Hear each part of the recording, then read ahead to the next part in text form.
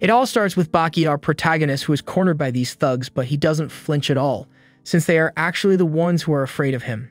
After Baki bids them farewell, a limousine arrives at his school. Mitsunari Takugawa, the 11th head of the Takugawa family, gets out of the limousine. He also runs the subway stadium, a place used for combat. When Mitsunari meets Baki, he shows him a block of explosives and tells him that it is nitroglycerin. However, he euphorically explains that it is not just any nitroglycerin, but that this glycerin is crystallized. The old man tells him that many years ago it was something impossible, but that at the beginning of the 20th century something changed while transporting a shipment that suffered an accident, and although it did not explode when it was opened, they realized that it had been crystallized, and that from that day on all the glycerin had begun to crystallize. He then tells her that very strong men will be arriving in Tokyo in the next few days. Then the story takes us to a prison in the United States, where we see a dangerous and famous convict being escorted by a group of security guards. Upon arrival, the convict walks towards his apparent end, while the man asks him if he has any last words. There we learn that the convict's name is Dorian, and that his last words were literally, "I want to know defeat." After this, the convict receives his sentence. Exactly 10 minutes later, a doctor enters to verify Dorian's death, but while listening to his heart, Dorian wakes up and kills everyone in the room. When the others enter to check that everything is alright, they see the massacre and a message from Dorian on the wall that says, "See you in Tokyo." Baki is surprised to hear the story, but the old man tells him that it's only the beginning. After this, the story takes us to a Scottish prison, where Doyle says exactly the same words as Dorian as he awaits his end sitting in the electric chair. The man in front of him taunts him by saying that this will probably be his defeat, and then gives the signal to begin. Doyle begins to receive a large electric shock, but even that is not enough to end his life, as he breaks free of the restraints and attacks the guards, still allowing the one he was taunting to at least defend himself with his weapon. At the end, Doyle tells him that if he had electrocuted him for 10 more seconds, his last words would probably have come true. The next convict is Sikorsky, who has escaped from a prison in Russia, which surprises the guards as he was literally able to climb a 100-meter smooth wall, proving that his physical qualities are on another level. While searching for Sikorsky to convict him, they come across the lifeless body of Garland, their national hero. In addition, an intimidating message on the wall professes, "I'm going east to meet defeat." At another prison, a lawyer drops off his belongings while explaining to the detective that he knows he's about to meet a brutal criminal, but he is in an armored acrylic prison and he is a black belt in karate. The detective shows him a picture of the lawyer who went to see Speck last year as a warning, which horrifies the young lawman, so he decides to leave out anything Speck could use as a weapon. When the lawyer arrives at the cell, he begins to tremble and warns the detective that Speck is not there. Then the detective grabs him by the neck and rips out his dentures while screaming that he will travel west to meet his defeat. In another prison, a convict awaits sentencing while the guards talk about how he took out 10 men using homemade gas. Obviously, they look surprised as that man seems to be quite small and old to have such capabilities. Ryuku Yanagi stands up from his chair and walks towards the guards as he asks them what the most poisonous gas on the planet is, but they panic and point their guns at him. Yanagi explains to them that it is an armored glass, although for him it is like a normal one since he can create an extreme vacuum to break it and immediately begins to do it until it breaks completely. When he leaves, he kills one guard with a single blow, while the other one simply breathes in his ear, exhaling some kind of poisonous gas that kills him instantly. As he leaves, we see that Yanagi has written on a sheet of paper that he is leaving for the capital to learn of his defeat. Mitsunari ends up telling Baki that 5 unrelated convicts wrote the same words and asks him if he knows what that means. Despite the story Mitsunari tells Baki, Baki still doesn't understand that all those convicted fighters are going to Tokyo to fight him. Days later, a kickboxer trains quietly, but Doyle shows up to make a surprise attack. The kickboxer tries to avoid the confrontation as he doesn't think it's right to fight an amateur. However, Doyle provokes him and the kickboxer accepts the challenge, realizing almost immediately that he is not fighting a novice. Frightened by Baki's strength, the bullies begin recruiting gang members to carry out an ambush. After this, one of them goes in search of Baki to ask him to accompany him to the bullies. When they meet, Baki defeats them as if it were a game, even though they were literally trying to finish him off. As the thug points a gun at Baki, Baki recognizes Speck behind him. Speck asks him to give him his gun, then shoots him in his own cheeks several times in a row, proving that humans can have cheeks of steel if we put our minds to it. Speck hits Baki, leaving him on the ground and surprised by his attack. Then the police arrive and the criminal says goodbye to Baki with one last punch. Baki's father watches the news while training. In addition, it is revealed that this man is feared by all, as he is literally at an unimaginable level of strength and has earned the fear and respect of all. Days later, Yanaji finds himself in a dojo with Shibukawa, the founder of Jiu-Jitsu, whom he once had the opportunity to defeat and whom he seeks out again to fight with his new fighting style. Meanwhile, in another dojo, we see Orochi Katsumi training Jinzen Karate, a technique created by Orochi Dappo that focuses on extracting internal force and turning it into aura, better known as a lethal weapon in karate. But at the end, despite not appearing to be injured, both bleed, Katsumi being defeated by Kaio. While Katsumi speaks, Dorian enters the dojo looking for Dappo Orochi. When Katsumi sees Dorian, the first thing he asks him to do is take off his boots to enter the dojo, but Dorian attacks him unawares, leaving him badly injured. Dorian tries to leave, but Kaio stands in his way, ready to exact revenge. After this, Dorian begins to cry and surprisingly attacks with one of his hair. Finally, Dorian sets the place on fire and escapes. Meanwhile, Baki takes an aptitude test at school, but being so strong, he does everything in a huge way. In the final 1500-meter test, despite his efforts, he fails as his daily training does not include running races. Elsewhere, Mitsumere meets with a candidate to fight the criminals who have escaped. Takeoka tells the old man that he is ready to fight as soon as he tells him. Sikorsky appears behind Tateoka to start fighting, but leaves disappointed when he realizes that the candidate has a proper fighting level. The old man takes Sikorsky to the subway stadium where, attracted by the thirst for blood and fighting, all the fugitives meet. Baki and Dappo also appear, accompanied by other fighters. In the subway stadium, the old man tells them that some time ago a fight was held in which Baki emerged victorious among 38 participants. He also makes it clear that the fight has no rules, and that they can attack at any time and place. As they leave the stadium, Orochi follows Dorian to begin their first battle, while Retsu stands in their way seeking revenge for what happened at the dojo. Dappo hits Dorian with his backpack, but Dorian attacks him by setting his opponent on fire, but to no avail as Orochi uses a defense technique to put it out. Meanwhile, Sikorsky is attacked by Tateoka's men, who cut him down thinking it was all too easy.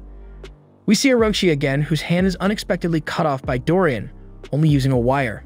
But Orochi explains to him that he always believed that if he had no hands he could hit with full force, thus avoiding breaking his fingers, so after thanking him, he leaves him on the ground with a blow to the face and escapes.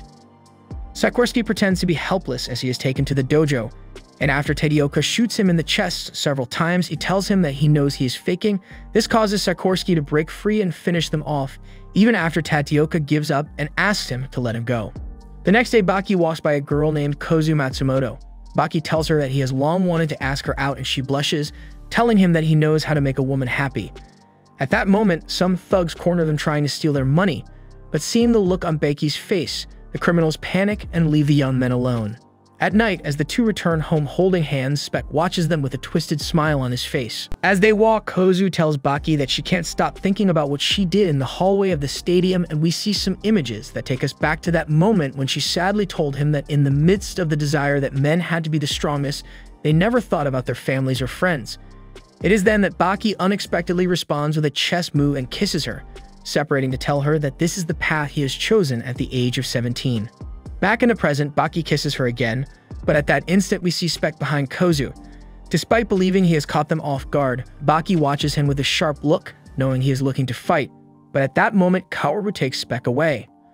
Already away from Baki, Spec tells Kaoru that he is the most like the convicts and then kicks him in the face, but through it all the Yakuza remains calm and decides to take off his clothes, revealing thousands of scars and a tattoo that takes up his entire back. We then see a memory of Kaosu, in which he tells his men that the tattoo is not yet complete. Hours later, they find him in the middle of a massacre made by himself in the base of the Tomizawa, who had killed their former boss. Upon seeing him, they see that his body is covered by multiple cuts, which according to him have completed his tattoo. In New York, a guard watches over the Statue of Liberty until he notices that someone has been cutting it, and it is about to crumble. In Segovia, some very strong Marines help put it together with chains and padlocks. Meanwhile, Spec keeps hitting Koru non-stop as he cannot breathe for 5 minutes and keep attacking, but just when he thought his opponent was finished, Kaoru with a single power-packed punch drives him away. On the other hand, the special units are looking for a way to catch Spec, but even the best team has not been able to prevent this criminal from finishing them off. Kaoru starts hitting Spec, who can only respond to her blows with dirty tricks, exploding bullets in his attacker's mouth. Despite having his jaw shattered by the explosion, Kaoru beats Spec again and hands him over to the police. But while he was retreating in a police car, Spec attacks him again by shooting him in his legs. Peck again tries to shoot in Kaoru's mouth, but Kaoru deflects the bullet into the holes he already had from the explosion. When it looked like the end was near, Kaoru attacks again, hitting his head as if he were a nutcracker. In the middle of the blows, Speck covers his eyes and a stun grenade explodes, which is used to immobilize, but which doesn't affect someone like Hanayama, although it obviously made him close his eyes long enough for Speck to escape from her grip and grab him from behind. Despite that, a cop tells that Kaoru has a grip that is impossible to measure, and that a few years ago, a lightweight wrestler who retired when he started to qualify to heavier categories because he had an encounter with Kaoru in which Kaoru had shattered his arm. This technique, called compressive grappling, is the same technique he uses on Speck by ripping chunks out of his flesh. To stop him, the criminal sticks one of his fingers into his ear, burying up to his brain, but still unable to stop Kaoru's attack, who compressed his neck until finally fulfilling his dream of knowing defeat. At the hospital, we see a totally skeletal man on a gurney, and surprisingly is Speck. The doctor can't explain this phenomenon, as his patient a few days ago looked like a 50-year-old man, but now he has deteriorated to the point of looking almost 100 years old. The doctor in charge tells his colleague that in 1976, a treasure hunter named Jack Lee Beyond found a sunken ship off the coast of California that he had been searching for 30 years ago. The ship recovered 200 boxes of gold, jewelry, and antiques. It was said that this treasure was valued at 700 billion yen, and that after learning of this, Jack had felt a sense of accomplishment, but that unexpectedly, after several days, he had turned up dead. Days later, the doctors reveal that by searching through his documents, they find the shocking news that the man was actually 88 years old. The doctor explains to his colleague that there is no proof of this, but that if it is real, what ended Jack's life was that he had fulfilled his dream and no longer had a motivation to live. While Baki is in his class, the teacher notices that he is tired and has barely written his name on the exam. So he asks him why he doesn't quit school and train for the Olympics, but before he answers, he gives him a sermon explaining that no matter how much strength he has, he cannot achieve things beyond his capabilities. As he tells him that even if Bolt ran the entire track and jumped, he couldn't make it to his classroom. Doyle, with a single leap, demolishes the professor's words. As Doyle speaks, Baki pretends to cry and attacks him by kicking his desk over him. After Baki hits Doyle, the student decides not to continue the battle in the middle of class and throws himself out of the window, running far away. However, a few meters away from the school, Baki is surprised by Yanaji, who is using a gardener's disguise as an alibi. Yanaji attacks Baki using a pair of chain scythes just to test the boy's skills. In fact, Yanaji gives one of the scythes to Baki to further test him, taking the initiative of the fight and attacking Baki violently. However, the fight is suddenly interrupted by an unknown man who plays a practical joke on Yanaji and subsequent to that literally gives him a humiliating beating. However, Yanaji quickly responds, injuring the stranger's arm and leaving him completely bloodied, revealing that the stranger used to be Yanaji's teacher, who scolds his ex-pupil for attacking his opponents with concealed weapons. After this, Baki and Sensei join forces to fight Yanaji. Although this seemed more than enough to keep the criminal in check, Yanaji manages to break free from his sensei's grip. After this, the master quickly warns Baki that Yanaji's specialty is not concealed weapons, taking the opportunity to introduce Yanaji as the poisoner. In fact, seconds after the master's warnings, Yanaji begins to blur all the air around him as he walks in Baki's direction, and after giving him a series of riddles, attacks the young fighter almost imperceptibly. Meanwhile, a group of doctors tends to a man who fell under Yanaji's poisoning in prison. Despite being a gigantic former sumo wrestler, the man succumbed completely to Yanaji's techniques, to the point of being traumatized and frightened. Back at the school, Yanaji reveals that his famed technique literally consists of decreasing the percentage of oxygen found in the air in order to cause immediate decompensation in his victims. Yanaji explains that air has 21% oxygen in its composition, and that human beings begin to weaken when the amount of oxygen in the air is less than 15%, suffering nausea, dizziness, and in the best of cases, loss of consciousness. Thanks to his training, Yanaji has managed to generate a vacuum in the palms of his hands, reducing the amount of oxygen to 6%. In fact, Yanaji demonstrates his incredible technique and chills his master to the bone. Baki wakes up just in time to see Yanaji fleeing the scene, as the police had arrived on the scene. The next day, Baki attends a meeting planned by Tokugawa, as the old man wanted to inform them of his discomfort. However, the meeting is interrupted by Dorian, who managed to infiltrate the place without trouble. His plan to set the place on fire is interrupted by Katsumi, who stealthily arrives on the scene and manages to stop Dorian. In fact, Katsumi's determination has matured so much that she has no problem giving Dorian a spoonful of his own medicine. Obviously, this is not enough to put an end to the most hateful and despicable character in the Anon. Dappo and Retsu would literally pay to beat Dorian up, but Katsumi asked them to give Katu, one of Dappo's most talented apprentices, a chance. Kato proves that he was the one who corrupted Katsumi's ideology of martial arts, as he doesn't hesitate for a second to use much more than his fists to harm Dorian. However, they are both caught by one of Dorian's tricks, and Doppo shows them why they are apprentices and he is a master. Doppo teaches them that it is not wrong to use weapons in combat, but they should only do so once they are able to use their own body as a weapon. Finding himself outmatched, the despicable Dorian uses another of his tricks to escape the place. After this, he takes refuge in his subway lair, where he has the necessary items to heal his wounds. However, he hadn't noticed that Kato was already there. Logically, Kato has no idea of Dorian's true abilities, who confesses that he has not seen even a small percentage of what he is capable of. To everyone's surprise, Kato gives Dorian an unprecedented beating, to the point that the despicable Dorian begins to beg for mercy. However, it was all just an illusion. Dorian reveals that he is able to hypnotize his rivals, making them live for a few seconds their deepest desires. He used Kato's heart's desires to hypnotize him, clearly demonstrating that Dorian is on another level. After this, Kato suffers a violent and humiliating defeat. As if he didn't have enough reason to hate Dorian, Retsu finds Kato in a punching bag, so he rushes to take him to the hospital. After this, Dorian becomes the #1 enemy of the entire Shin-Shin-Kai, the karate dojo led by Doppo. This style of karate has over 10,000 members all over Japan, so they will do anything to find Dorian. In fact, it doesn't take long for the Shin-Shin-Kai to find Dorian. As he leaves a restaurant, he is intimidated by the entire organization. Dorian quickly realizes the situation he is in, as the cab driver reveals to him that literally the entire road is filled with Shin-Shin-Kai members. Obviously, the cab driver does not take Dorian to the requested destination, but instead takes him to a strange amusement park, where he is greeted by a huge crowd of Shin-Shin-Kai members, who reveal that they only fulfilled their mission of escorting him to the location. Dorian provokes the crowd by thanking them, as he had been looking forward to going to that amusement park for a long time. He also beats up one of the young men to show that they couldn't beat him even if they all attacked him at the same time. Entering the amusement park, Dorian enjoys the rides like a kid. Obviously, he is quickly intercepted by Atsushi Suido, a close friend of Kato's. Dorian makes Suido believe that he is running for his life, but he was only planning to take the young man on a roller coaster to test his determination, as the young man had mentioned that he would have no problem losing his life. The scene becomes almost terrifying as Dorian torments the young man, who slowly begins to take courage as he sees that he is able to beat Dorian. However, the despicable Dorian uses another of his dirty tricks and tears Suido apart. Katsumi witnesses all this together with Doppo and Retsu, so she swears that she will end Dorian's life no matter what, as he is despicable. Dorian provokes the young man by telling him that Retsu thinks differently.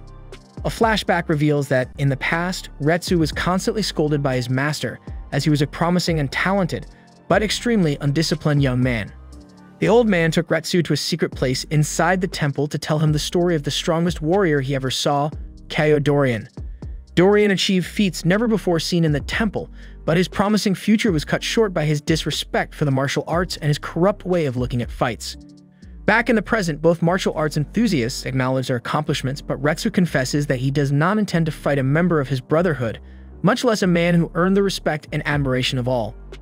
Obviously, Katsumi tries to take advantage of the situation to take over Dorian himself, but his plans are thwarted almost immediately, as there is no person more eager to fight that battle than Doppo Orochi.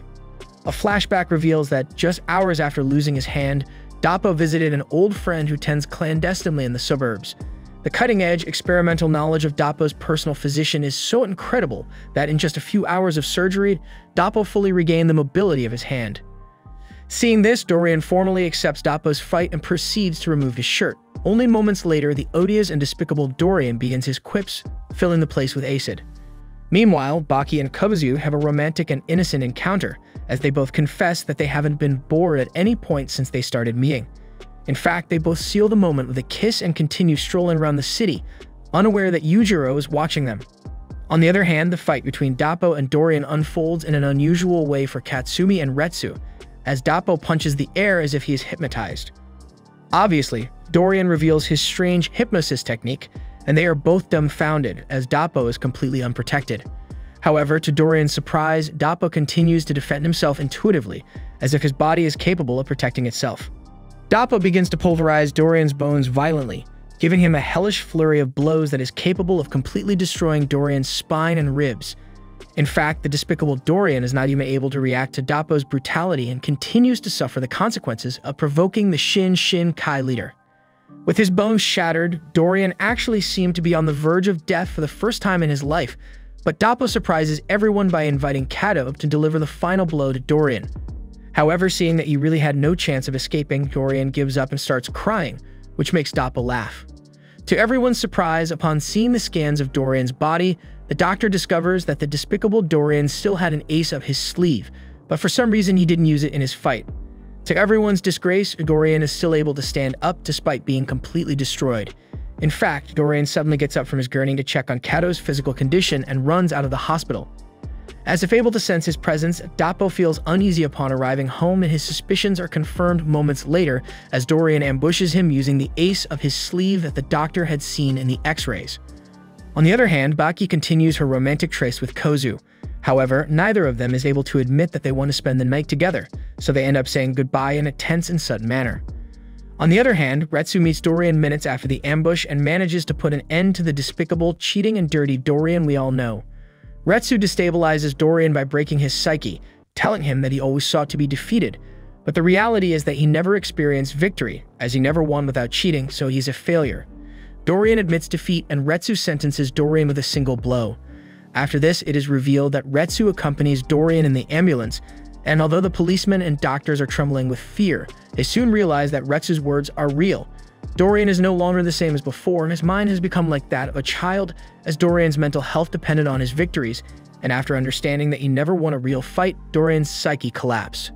Meanwhile, Kozu wonders if she should go to Becky's house to spend the night together, but Sikorsky suddenly bursts into her room and takes her hostage, promising her that he won't do anything to her mother if she keeps quiet. Despite the horrible situation and Sikorsky's bullying, Kozu remains relatively calm, which surprises the criminal. Baki suddenly enters the scene and begins to frantically beat Sikorsky up, as he cannot believe that Sikorsky has done something so low and cowardly. However, Sikorsky proves that there are no limits for him and takes Kozu away as soon as he gets the chance to do so, which drives Baki crazy. The next day, it is revealed that the top brass of the Japanese police have arranged a meeting with the heads of the American and Russian special forces, as criminals are wreaking havoc in the country. Although they were able to catch Dorian and Speck, they cannot take credit for it, so they must take drastic measures to put an end to the situation. Russia's chancellor asks the FBI director to make his strongest weapon available. This leaves everyone shocked, so the director reveals that a maximum security prison located in Arizona houses a man who could be the solution to the conflict. Sonoda arrives on U.S. soil to meet personally the man who could end the conflict. As soon as he arrives at the airport, Sonoda is escorted by Michael Halls to the prison, revealing that the prisoner he is about to meet is aware of everything that is going on. Upon arrival, Sonoda notices that Biscuit Oliva, the prisoner he is about to meet, is living like a celebrity. In fact, it would seem that Oliva is the real boss of the prison, as he comes and goes as he wishes, plus they fulfill his every wish. Sonoda is perplexed at the sight of Oliva, as his presence is frightening. However, to Sonoda's surprise, Oliva is extremely diplomatic. In fact, Oliva resolves Sonoda's doubts by explaining that he was the one who imprisoned all the prisoners who are in Arizona, making it clear that he's a bounty hunter. Biscuit Oliva gets a call and asks Sonoda to hurry up and leave the place as they have a case. The two board a helicopter and speed off to the city's center, where they are expected by the police force. Upon arrival, Oliva leaves the cops speechless, as he acts with firmness and determination, infiltrating the place calmly, as if he wasn't the least bit afraid. Oliva quickly encounters Jeff Markson, the man responsible for the whole mess. Jeff was a dirty cop who almost lost his life at Oliva's hands, so he spent 24 years of his life planning his revenge. As expected, Jeff's intentions are not enough to harm Oliva, who is considered a war machine. In fact, Jeff uses a plan B to culminate his revenge, but Oliva gives him a reality check and defeats him in one move. This perplexes everyone in the compound, as Jeff did not lose his life from the fall, but died as a result of the blow. After this, Sonoda and Oliva return to the prison, where Oliva recovers in a matter of seconds. The next day, Sonoda and Oliva travel to Japan to begin the hunt. However, Oliva suddenly abandons the car due to a strange hunch. Such a hunch is linked to Sikorsky, who is holding Kozu hostage. In addition, Sikorsky asks Yujiro for help in finding Baki, but Yujiro only agrees on the condition that he guarantees Kozu's safety. However, Sikorsky believes that Yujiro is a better opponent and seizes the moment to challenge him, but Yujiro doesn't even flinch. In fact, Oliva arrives at that precise moment and takes charge of the situation, politely greeting Yujiro, as the two seem to have known each other for a long time. Sikorsky immediately realizes that he's in front of Biscuit Oliva, the man they call the Unchained, due to his immunity to the law. Obviously, having two opponents of that caliber gets Sikorsky extremely excited, but everything changes immediately for him as Baki arrives on the scene at that very moment. Enraged, Baki starts hitting Sikorsky violently and after an incredible blast, throws Sikorsky into the air. This causes Oliva to praise him as Baki has ended another person's life for the first time. This upsets Baki, so he starts punching Oliva, though Oliva completely ignores him. Sikorsky quickly returns to the scene, revealing that he is able to climb any surface with no problem as he has superhuman strength in his fingers. The two continue the fight immediately, but are quickly interrupted by the police, which is why Sikorsky leaves the scene.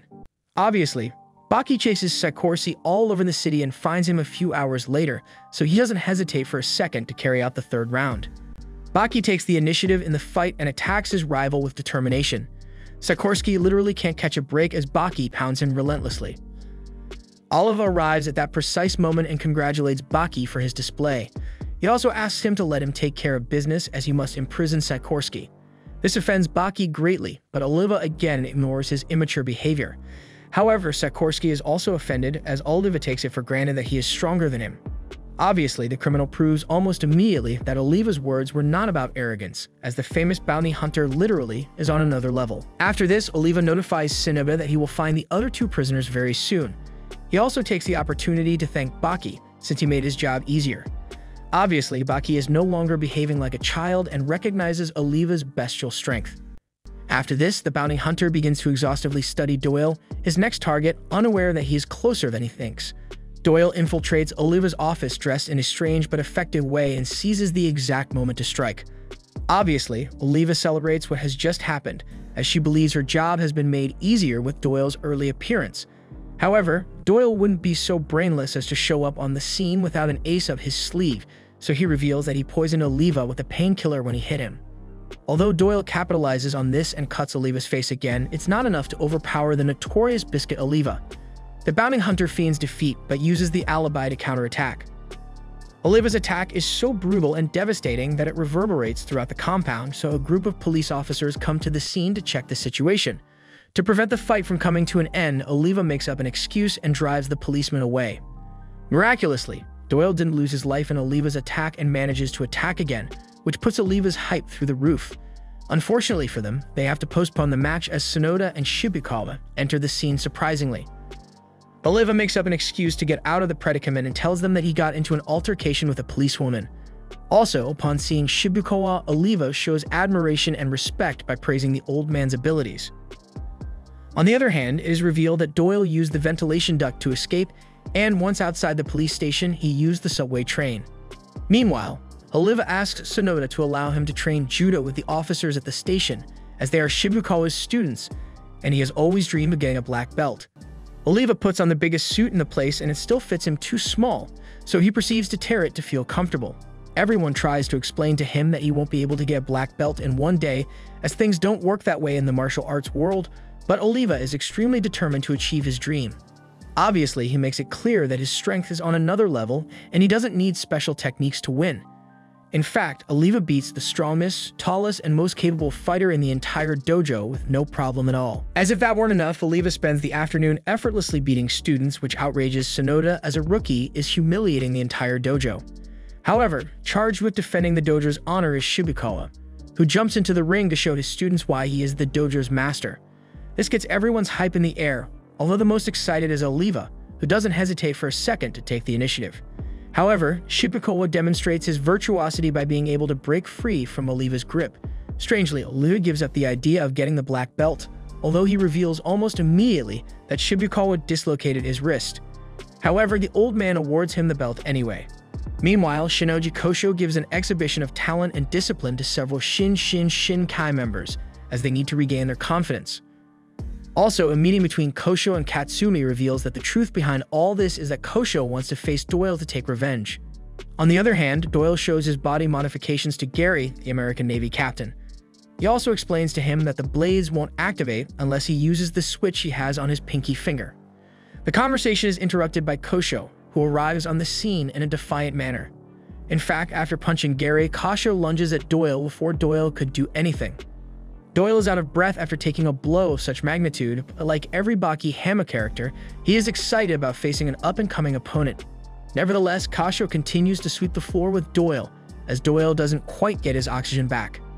Meanwhile, Kozu and Baki spend the afternoon talking about what happened with Sikorsky, but are suddenly interrupted by Hanayama, who asks Baki a deep and uncomfortable question. This outrages Baki and offends Kozu, as Hanayama literally insinuates that if what Baki is looking for is to lose his V card, there is no need for him to play with Kozu's feelings, as he can help him get a waifu. Hanayama and Baki are dumbfounded by Kozu's reaction, as the waifu shows impressive maturity, very diplomatically replying Hanayama's proposal. In fact, after the waifu showed determination, Hanayama realizes that Baki chose her life partner well. On the other hand, the fight between Kosho and Doyle reaches its climax, as Doyle was able to react to his rival's relentless attacks. However, like any martial artist, Kosho doesn't imagine what his opponents are capable of, so he receives a horrifying reality check. In fact, this outrages Gary, as he can't believe that Doyle thinks he's strong by fighting so unfairly. Obviously, Doyle doesn't see what the problem is with his fighting, since he has never lost a fight. However, Gary fails to understand Doyle's philosophy of playing dirty and continues to insist that he is really a loser. On the other hand, Baki spends the night thinking about Kozu's words, but is surprisingly interrupted by none other than the waifu, who wants to express everything she feels. To Baki's surprise, Kozu's feelings are the same as his, so the two decide to spend the night together. Obviously, nerves affect both of them greatly, so they spend a long time analyzing the situation, trying to gather courage to take the first step. When Baki makes up his mind, he gets the most unwelcome and strange surprise of the anime. Yujiro was watching everything. Logically, their nerves turn to tension at the sight of Baki's father. Strangely, Yujiro tells them not to hesitate for a second to experience love at its best, congratulating them for ignoring society's teachings. After this, Yujiro leaves the room. Despite seeing that his father felt proud for him, Baki tells Kozu that he will be sure to take the next step when they meet again. The next day, Retsu sees a gigantic man devour a roast pig in 10 minutes. To his surprise, the man is none other than Jack Hanma. For some reason, Jack has grown tremendously in every way, which Retsu misses. However, a later scene reveals that Jack underwent painful surgery at the hands of Korea to make his body grow. Upon leaving the restaurant, Retsu meets Doyle in the elevator, which sparks a tense atmosphere. Curiously, Doyle invites Retsu to a bar. Upon arriving, they both order their respective drinks and talk about the fight Doyle had against Kosho, which sparks chaos between the two almost immediately. To Doyle's surprise, Retsu quickly took advantage in the fight, as he was able to preempt Doyle's every spurious move.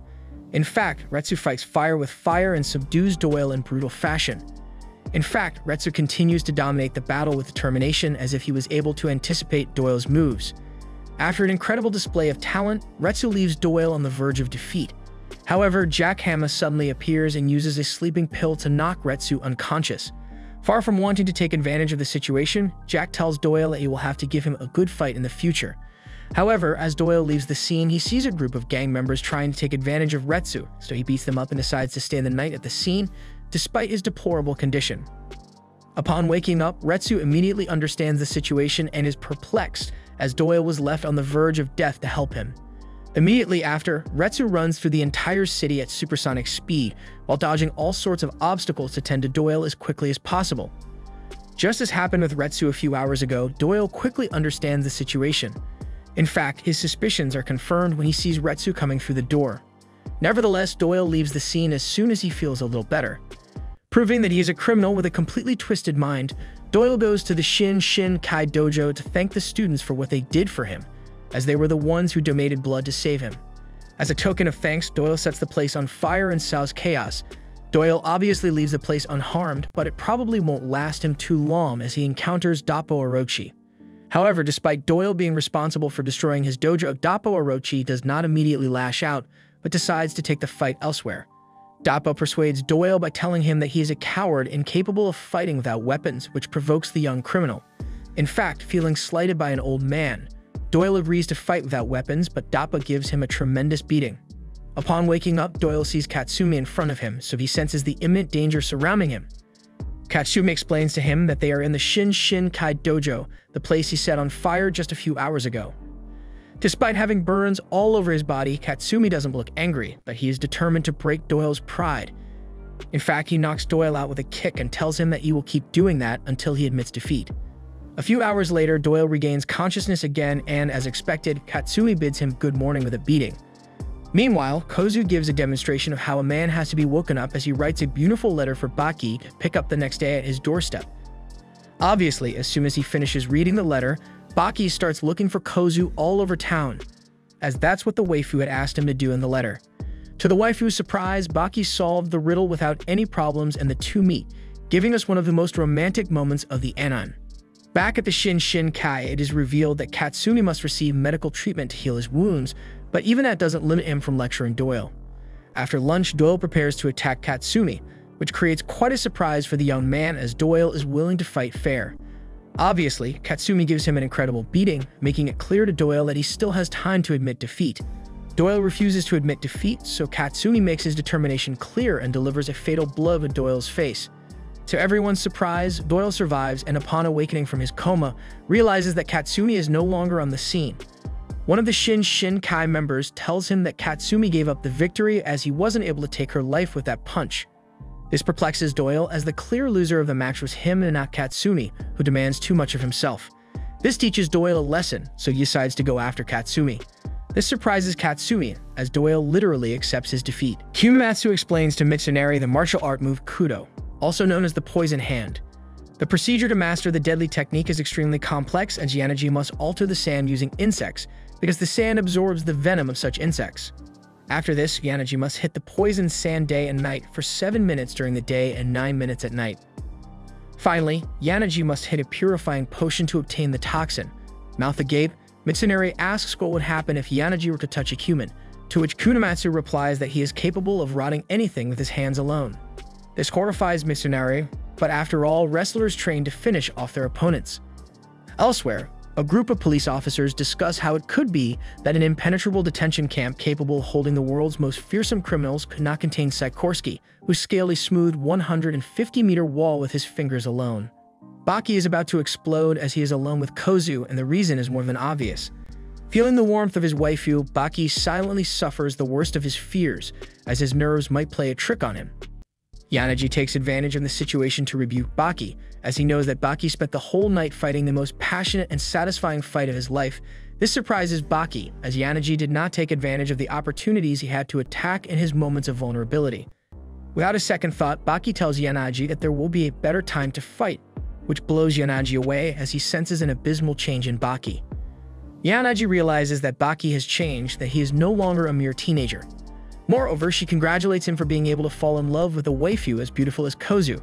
In fact, it is Kozu who encourages Baki to take the initiative. On the other hand, Kumamatsu explains to Mitsunari what the power of relaxation is capable of, exemplifying Yaneji's whip-like strikes, as Yaneji is able to move his body as if it were a liquid, as if he were completely invertebrate. In fact, Baki experiences this firsthand as Yaneji hits him with his whip technique and causes horrific injuries. Baki literally loses parts of his skin from these blows, but he seems to ignore this completely. Smiling, Baki tells Yaneji that he has seen that hit before, revealing that he has already heard of the whip hit. Obviously, this surprises Yaneji. Baki reveals that Yujiro, his father, taught him this technique a long time ago, but that Yujiro deeply despises it, as it is a method of defense used by children and women. Even though his father made it clear to him that real men do not use such techniques, Baki is capable of using the whip strike. Baki goes through the steps to perform the technique, and immediately afterwards, she rips off a piece of Yaneji's skin. The waifu yells at Baki, "Be careful," because another wrestler is coming with a desire to fight, but the latter also immediately realizes that Baki is no longer a child. In fact, Yaneji quickly makes it clear that Baki has matured. Baki stares intensely at his rivals for a few seconds, as if it were a war. As expected, the sweetest waifu encourages fervently. In fact, Kozu offers to fight side by side with Baki, as it is unfair they must fight against two opponents, but Baki is sure that he can beat them without problems. Seeing that his opponents are not taking the initiative, Baki decides to make the first move. Sikorsky is dumbfounded to see Baki move with incredible determination. In fact, Baki humiliates them as if it were a children's fight, as he slaps them like two amateur fighters. Baki demands them again and again to fight with all their might, making it clear that he will make them know defeat once and for all. This upsets Yaneji, so he decides to confront Baki verbally, telling him that he shouldn't think he's a big deal just because he has a girlfriend. However, Yaneji keeps thinking that his venom seems to be useless against Baki. To everyone's surprise, Hanayama appears behind Kozu, and as soon as he arrives on the scene, confesses that he too is upset since Baki met Kozu, as he has now become stronger. Baki notices Hanayama's presence and greets him cheerfully. Hanayama comments to Baki that he looks too different, but Baki tells him that it doesn't matter if he is stronger or not, as all he cares about is being able to protect his loved ones, including himself. Tired of humiliating his opponents, Baki decides to take Kozu and leave the place, leaving Hanayama talking to himself on the spot. Fortunately for them, Hanayama makes it clear to the criminals that he has no intention of fighting. Kozu asks Baki if he's sure about leaving the fight. Baki replies that he doesn't need to win, as he runs off with her in his arms. Elsewhere, Hector, Doyle, and Katsumi talk beside a derelict ship about an important issue. Doyle asks Katsumi for karate lessons, and Katsumi readily agrees. The first thing Katsumi teaches Doyle is his Seiken technique, and Doyle begins to imitate it almost immediately. Katsumi carefully observes the rapid progress of his student, and after a few moments, Katsumi says goodbye to him emotionally. He also presents him with a black belt. Upon boarding the boat, Doyle gets a big surprise as Yanaji is waiting for him on the spot, and before he can notice, Yanaji berates him. Doyle begins to be taunted by Yanaji as he witnessed the emotional farewell between the two, and for a criminal of Doyle's level, such an act should be considered shameful. However, Doyle doesn't even pay attention to him, and before Doyle stops talking, he uses his glasses to start one of his particular attacks. However, Yanaji manages to successfully counterattack and severely wounds one of Doyle's eyes, causing him to go blind. After this, Yanaji begins to choke Doyle with the belt Katsumi had given him, but Doyle manages to free himself. However, Yanaji throws Doyle off the boat with a violent blow.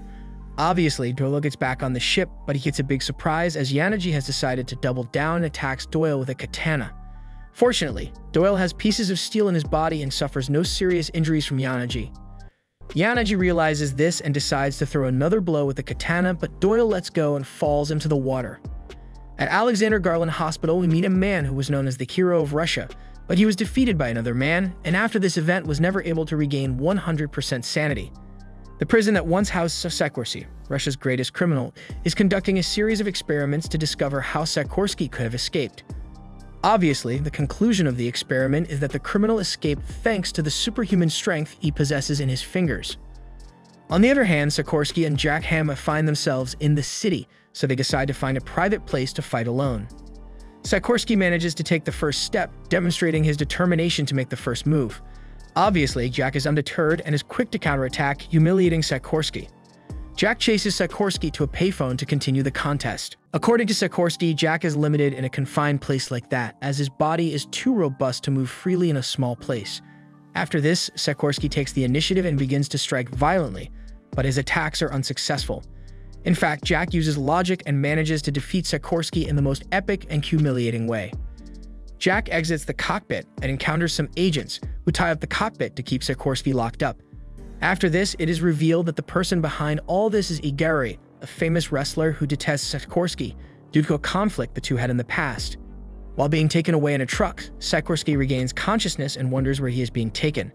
His doubts are dispelled moments later as the truck stops, revealing that Sikorsky was transported to a ring solely to continue fighting Jack.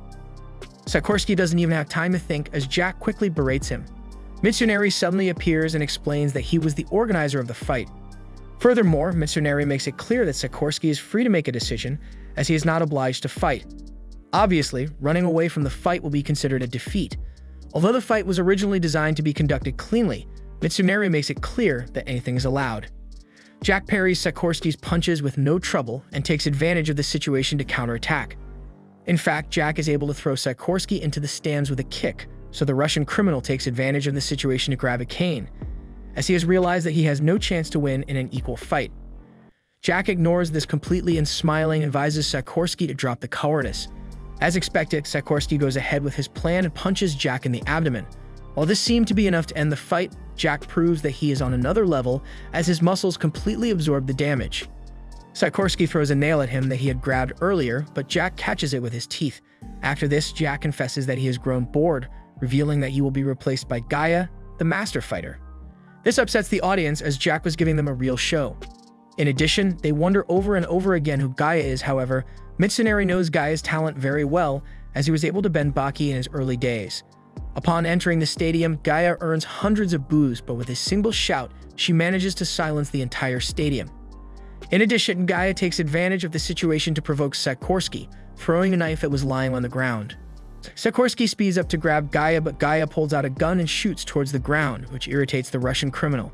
Gaia tells him that the only thing he will use is the environment he is in and gives him an example by hitting the ring with the palm of his hand, throwing sand like solid pieces or nails, which shatters Sikorsky's body. Sikorsky receives several fragments of sand, which look like bullets impacting his body at a high speed, but these projectiles are nothing more than sand debris mixed with pieces of teeth that have been left in the ring. Gaia continues to throw sand, so Sikorsky has no choice but to cover himself. After an intense moment, Gaia stops, and although Sikorsky is extremely hurt, Gaia hasn't even broken a sweat. After this, Gaia uses a curtain of sand to hide her presence, which drives Sikorsky crazy. Gaia starts playing with Sikorsky, making him angry over and over again.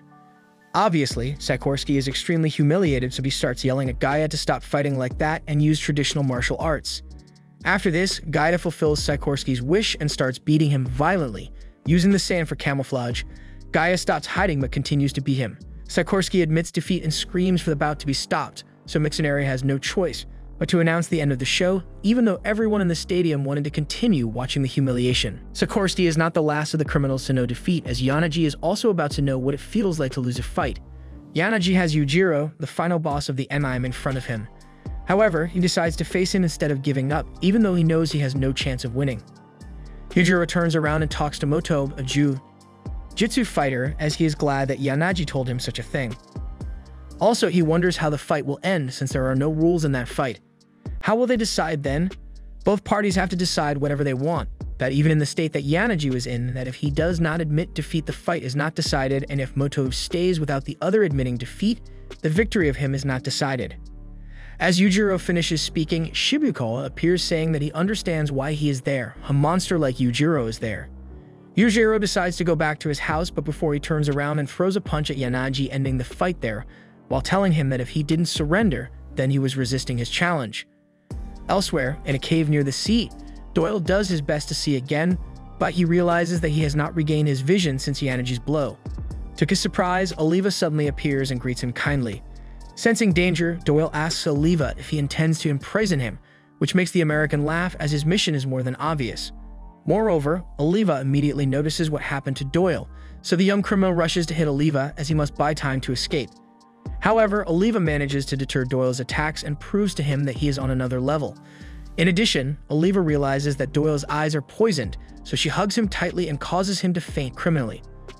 Oliva makes it clear once again that he is the real boss of the prison, as he uses the lab to get samples of the poison from Doyle's eyes.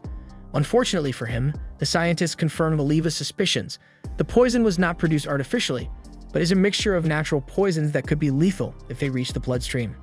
Meanwhile, Kozu asks Baki to be honest about his health, and seeing that his health is completely deteriorated, forces him to go to the hospital. He even tells him that he will inform all of his friends of his condition. Baki's doctor tells Kozu that Baki cannot be saved, that the only thing that can save him is a miracle. Kozu becomes desperate and starts running to think of a plan, but runs into Muhammad Ali Jur, the son of the legendary boxer. He praises her for how pretty she is and tells her not to give up. Although Ali Jur had stopped to ask Kozu something, he completely forgot what he wanted to know, although he later reveals that he wanted to get to the Take building.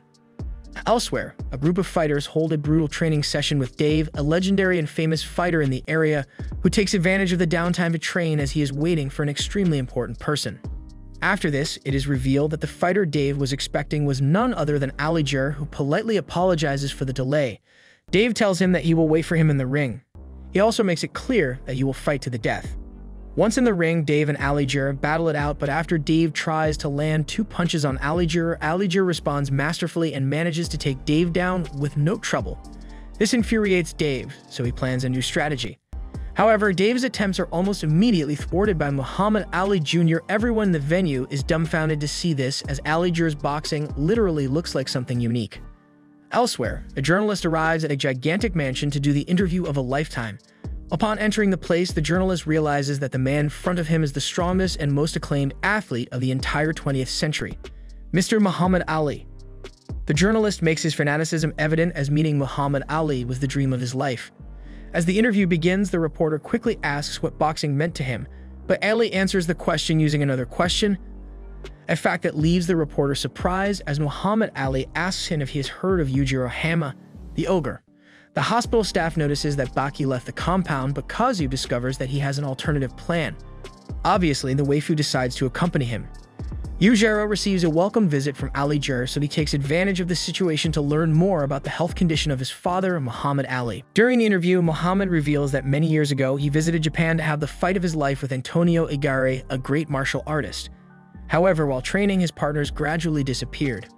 Obviously, someone of Muhammad Ali's strength would not be afraid of anyone, but the horrifying presence of a monster completely transformed the atmosphere of the place. Muhammad instinctively raised his guard, as if he was in danger. Not even the most fearsome boxers had ever managed this, but Yujiro Hanma, the man standing in front of Muhammad, was much more than human. However, Yujiro just wanted to congratulate Muhammad for his unique fighting style, which should be considered by martial artists all over the world. This excites Muhammad, as no one has ever noticed this before. To test Muhammad's style, the two have a brief but intense bout, which sends the hype for both of them sky high. Yujiro presents Muhammad's fighting style as Muhammad Ali's mixed martial arts, the most ingenious name ever. However, Yujiro teaches him what the weakness of his style is, telling him that it is obvious that he has not yet been able to perfect his technique. After this, Yujiro congratulates Muhammad Ali and praises him highly, telling him that his passion for fighting is contagious to everyone. Yujiro reveals that his lifelong dream is to become the strongest weapon in history, capable of defeating an army with his bare hands. This touches Muhammad, so he begs him to meet his son. Elsewhere, Baki and Kozu arrive at the home of Ando, a strong man whom Baki considers family. Ando is concerned to see Baki's health condition, so he hurries to make natural medicines to help Baki. Baki and Kozu stay there for several days to undergo Ando's natural treatment, and they also take advantage of the time as if it were a vacation.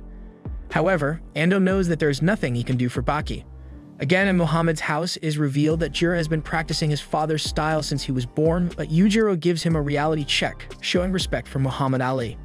On the other hand, Baki takes Kozu to a cave to meet Yashijiro, who has a great bond with Baki due to both of them having contempt for Yujiro. However, upon returning to the hut, the two meet Retsu, who uses a facade to knock Baki out and take him to China. Upon waking up, Baki realizes that he is in China and understands the issue immediately. Meanwhile, Retsu tries his best to convince his master of Baki's skills, as he wants to make him participate in the mythical Reitei tournament.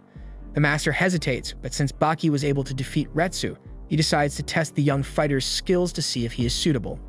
In charge of fighting Baki is Cho, one of the temple's most promising students. However, Baki immediately proves that Cho is no match for him, even though Cho is literally one of the contenders to lead the temple in the future. After a brief sparring match, Cho admits that Baki is on another level, so Retsu's teacher decides to accept Baki into the Reitei tournament. The day of the tournament finally arrives, and the announcer introduces each of the participants with much excitement, revealing that the tournament pits the 12 Kyo of China, who are the leaders of the most prestigious temples. In addition, the tournament will feature Kaku, leader of the Kyo and the last winner of the Reitei tournament. This old man is literally 146 years old. After this, Muhammad, Yujiro, and Baki are introduced as guests from abroad. The first bout of the tournament is announced, featuring Ryu and Yujiro. However, the tournament organizers place a test to evaluate Yujiro's conditions before the fight to prevent any fraud, as Ryu is the pride of China. Obviously, Yujiro does not even consider this a worthy test and, offended by the condescension, destroys all the blocks. Furthermore, since Ryu doesn't think the test was unnecessary, Yujiro defeats him in a cruel, bloody, and humiliating manner, leaving everyone in the stadium dumbfounded. In fact, Retsu arrives in a rage to the ring to challenge Yujiro for the dishonor he caused his master, but Yujiro responds by humiliating Ryu once again, making it clear that he is at an immeasurable level. Moments later, the bout between Muhammad, Jiro, and Joe is announced. After this, Muhammad performs his warm-up, but is quickly interrupted by Kozu, whom he greets cheerfully. The waifu confesses that she and Baki are a couple, so Muhammad vows to pray for Baki to prevent anything bad from happening to him. He also promises to do him as little harm as possible if it's their turn to fight each other. As the fight between Muhammad, Jiro, and Joe begins, the young boxer lashes out at his rival's private parts, foretelling Muhammad's superiority over the prestigious Kyo. In fact, Muhammad didn't give the viewers time to get excited, as he defeated Joe in no time, even though the height difference between the two was more than noticeable. Moments later, Baki is interrupted by his girlfriend as he was warming up for the bout he was about to fight. Retsu warns Baki that his opponent is Kyo Lai, the best poison specialist in China. Although he is still suffering from the consequences of the poisoning in the previous season, Baki is excited. However, viewers are horrified to see Baki's deplorable state of health. Moreover, Baki's rival is none other than Lai, a referent of the poison hand. In fact, Baki experiences this immediately as Lee fills one of Baki's feet with poison. Obviously, Baki has no choice but to remove the poison from his foot in the most grotesque and efficient manner of all. However, Lai seizes the moment and launches a tremendous flurry of attacks that leaves Baki extremely damaged. In fact, when Baki tries to counterattack, he falls to the ground with a crash, bathing the entire enclosure in blood. Seeing this, Kozu begins to cry inconsolably over the inanimate body of Baki, who literally appears to have lost his life. However, Baki surprisingly gets up and resumes his position in the ring to continue the fight. Yujiro begins to laugh and explains to one of the Kaio that hundreds of years ago, China gave Japan the secrets of the poison hand fighting style. However, it only sent him 7 of the 12 scrolls that hid the secrets of the fighting art, keeping the other 5 scrolls for itself. In short, this fighting style is composed of yin and yang, and Baki has incorporated both elements within himself after being poisoned by 2 different specialists, so he has developed immunity. In fact, Baki is now able to defeat Lai in just a few seconds, earning a standing ovation from the entire stadium thanks to his impressive fighting style. After this, Retsu prepares a large amount of dishes for Baki to help him regain his strength. As expected, the young man devours every single food that is put in front of him to the point of finishing it completely. Then Retsu makes a nutritious concoction based on water and fructose to heal Baki's body completely, which was extremely deteriorated due to the malnutrition he suffered from the poisoning. On the other hand, Kaku tells Yujiro that he will show him what humans are capable of if they master their carnal desires. Kaku enters the ring to fight Semwon, a martial arts prodigy who was named Kaio at only 25 years old. As expected, Kaku defeats his opponent without any problems. After the fight, Semwon receives a strange visit from Yujiro, who tells him that he still doesn't know how to use disappointment to become stronger. In fact, Yujiro humiliates Semwon again before retreating. At the same time, Baki leaves all the monks speechless, as his physical healing process is incredible, to the point of completely recovering his muscle mass. On the other hand, Gorain prepares for his fight, although all the spectators are worried about his countenance. His opponent is Yo, who does not hesitate for a second to take the initiative. Indeed, after a quick flurry of attacks, Yo gets the victory and earns the stadium's ovation. Biscuit Oliva, Dorian's assistant, approaches him to help him back to his feet, leaving all the spectators confused. Seeing this, Yo becomes enraged and asks Dorian for a rematch, telling him that such a weak man would never have been called to the tournament. However, Oliva replies that, as he can see, Dorian is in a deplorable state of mental health, so he offers to fight in his place. Yo tells Oliva that he will give him the first strike advantage as he considers him inferior. He also reveals that his training has allowed him to develop a physique with diamond-like stamina. Oliva ignores this completely and completely destroys Yo in one move. The stadium is horrified, though Yujiro laughs out loud. After this, Oliva leaves the stage and meets Yujiro, to whom he smiles with complicity. Then the fight between Jaku and Chin is announced by the commentator. Jaku quickly defeats Chin and offers him a job in Japan as he believes he has a lot of potential as a sensei. Meanwhile, Baki takes the opportunity to challenge his father as he found him in the hallways of the stadium. Obviously, Yujiro teaches his son a tremendous lesson and makes it clear that he still has a lot to learn. On the other hand, Sun arrives at the stadium ring to fight against Retsu. This fight was highly anticipated by all the spectators as both wrestlers are very famous. However, Retsu quickly proves his theory correct. Lately, it is easy to get the Kaio title. Tetsuo defeats his opponent without any problems and leaves everyone speechless. Upon leaving the stadium, Retsu is questioned by Kaku. Retsu is extremely candid about the level of the tournament, making Kaku furious with the competition organizers as the Chinese guests are not truly deserving of the Kaio title. For this, Kaku invites his son Shunsi and his friend Shoban, who will enter the tournament unexpectedly to compete against the foreign wrestlers. To get a spot, Kaku knocks out Mo. In charge of giving the news to the foreign wrestlers is Retsu, who negotiates the format of the tournament to avoid conflict. Yujiro is immediately enthusiastic and accepts the conditions without a second thought. The first representative of the foreign wrestlers is Oliva, who receives warnings from Jaku, as Shoban is world famous. In fact, Shoban has never lost a match in his life, although this doesn't seem to matter to Oliva. As expected, Oliva experiences firsthand the strength of his opponent. Seeing that his conventional style is useless against Shoban, Oliva literally copies his opponent's style, causing Shoban to abandon his relaxed stance for a second. However, Oliva is unable to capitalize on the defensive posture of Shoban, who has mastered the art of counterattacking. Oliva learns from his mistakes and uses Shoban's posture once again just to provoke him. After receiving an incredible flurry of punches, Oliva delivers the first accurate attack. Obviously, Oliva sees the effectiveness of his strategy and decides to repeat it. In this way, Oliva humiliates Shogun and leaves everyone dumbfounded thanks to his bestial strength. This infuriates Kaku, who decides to take matters into his own hands for the next few fights. However, his son Shunsai asks him not to make hasty decisions, telling him that the show will still be attractive if from now on all Chinese wrestlers literally finish off their opponents. However, Shunsai's plan falls apart a few minutes later as his opponent completely destroys him. Baki gives a true display of talent and physical strength, leaving everyone perplexed. Obviously, Kaku is disappointed to see his son's poor performance and asks him never to practice martial arts again. After this, Retsu and Jaku jump into the ring for the third bout of the final phase. The fight starts in an unusual way as Jaku offers a handshake to Retsu, even though it was a front to betray him. In fact, Jaku uses this strategy on more than one occasion, but Retsu beats him up. However, Jaku manages to break Retsu's arm thanks to this strategy, earning the hatred and contempt of all the spectators. However, Jaku confesses that he has done that because the match would not have been even if Retsu used both arms, as he considers him superior. Jaku apologizes and asks Retsu to accompany him to Japan when it's all over, as he considers him extremely talented. However, after seeing Retsu's incredible talent in action, Jaku has the strangest and most unpredictable idea of all. Jaku offers to heal Retsu's elbow, revealing that he hadn't broken it, just dislocated it. For some reason, Retsu agrees, and to everyone's surprise, Jaku heals his rival's arm. After this, Retsu takes the lead again and hits Jaku ferociously to the point that Jaku decides to change strategy again. Jaku turns his back on Retsu and kneels on the ground while covering his head, leaving everyone in the place stunned, including Retsu. This is nothing more than a trap to provoke Retsu, as Jaku takes the cessation of attacks as a surrender on Retsu's part. Obviously, it was all an alibi to counterattack. Obviously, Retsu is enraged and after carrying out a beastly flurry of attacks, performs a virtuoso move to force Jaku back to his feet. Retsu puts an end to the bizarre bout once and for all, knocking Jaku out with a single blow. Nevertheless, Retsu praises Jaku's philosophy, who constantly teaches that martial arts are used by the weak to stand up to the strong. The entire arena cheers Jaku's peculiar performance and Retsu helps him out of the ring as a sign of respect.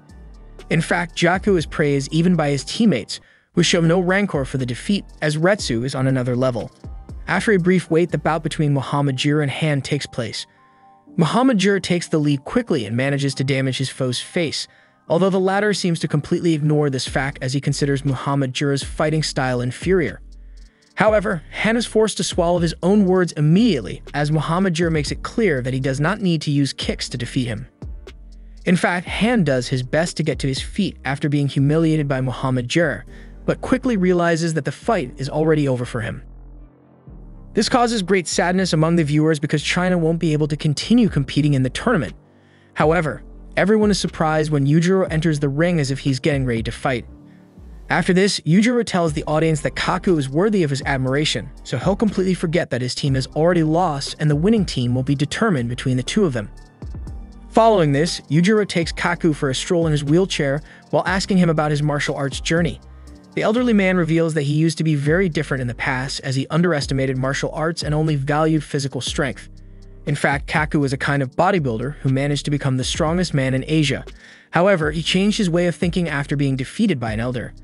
After that, Kaku spent the rest of his life perfecting his technique to become a great martial artist, even if it meant giving up the muscles he loved so much. After this grand introduction, the fight begins. Yujiro astonishes everyone by taking the initiative fiercely, but Kaku manages to shift the focus onto himself by performing a virtuoso move that surprises everyone. To survive the attacks of the most feared man on planet Earth, Kaku literally dislocates his jaw. Retsu explains that Kaku is the only living being who has completely mastered Shori, an ancient technique that involves completely relaxing the body. Retsu exemplifies this perfectly by comparing Shori to a handkerchief in the air. Not even the sharpest knife in the world could cut a silk handkerchief. Yujiro immediately understands how Shiri works by comparing it to a storm, which can break giant trees but cannot break the leaves of the grass. Thanks to this, he manages to devise an effective technique. Yujiro plucks one of Kaku's hairs as a second of tension is enough to make him abandon the Shiri state. This surprises Kaku, so he decides to take the initiative once and for all. Upon receiving the first blow, Yujiro begins to show nervousness as Kaku's blows are slow but lethal. In fact, Kaku manages to destroy a wall with a single blow, which raises the hype to the skies. However, Yujiro leaves everyone in the place perplexed by demonstrating that he was able to learn Shuri by just watching it in action for a few minutes. Nevertheless, Yujiro only wants to prove that physical strength overcomes any technique, so he will fight with his traditional style. In fact, the entire stadium falls silent when Yujiro takes off his shirt as his muscles are inhuman. Furthermore, to demonstrate that his body is practically indestructible, Yujiro allows himself to be hit by Kaku, causing only a slight reaction from the elderly man. Although Kaku violently strikes Yujiro, he seems to feel absolutely nothing. As if it weren't enough humiliation, Yujiro claps in Kaku's face, leaving everyone in the stadium frozen. This feeling spreads everywhere, as Kaku literally stops breathing at that precise moment. Yujiro goes mad seeing this, as he was just starting to warm up. Indeed, everyone's suspicions are confirmed just moments later when a paramedic enters the ring to assess the old man's pulse. Yujiro leaves the ring without any empathy and breaks the news to his teammates. However, it was all a ruse by the old man, who leaves the paramedics speechless by revealing that he is still alive. Additionally, Kaku addresses the members of his team to explain what happened. If one of the combatants loses their life, there are no winners or losers, as the fight is interrupted. Logically, everyone is perplexed. They can question Kaku's methods, but they cannot question his results. Kaku acknowledges that there would be no way to defeat Yujiro, further proving his point: martial arts can save the weak from the strong. After this, the tournament is declared finished, and the spectators leave the stadium filled with euphoria as they have witnessed an incredible spectacle. During the night, Yujiro and Kaku meet in the ring to exchange compliments. Kaku admits that absolutely no one could defeat him, so he offers him the title of Emperor of the Sea. Yujiro declines, considering that title still belongs to the old man in the eyes of everyone. Additionally, Yujiro tells him that he is satisfied knowing that Kaku won't forget he received a beating from him. The next day, Baki returns to Japan and enters the world's most famous forest to visit an old tree he has cared for his entire life. However, he's interrupted by Muhammad Jur, who challenges him to a fight. Nevertheless, Baki tells him that he's not trained to fight anyone else, as he's not interested in winning or losing. He just wants to defeat his father.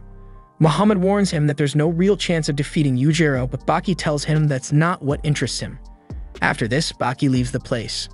The next day, Muhammad Jur invites Kozu to a cafe to discuss something important. However, the waifu receives the strangest and most unexpected news.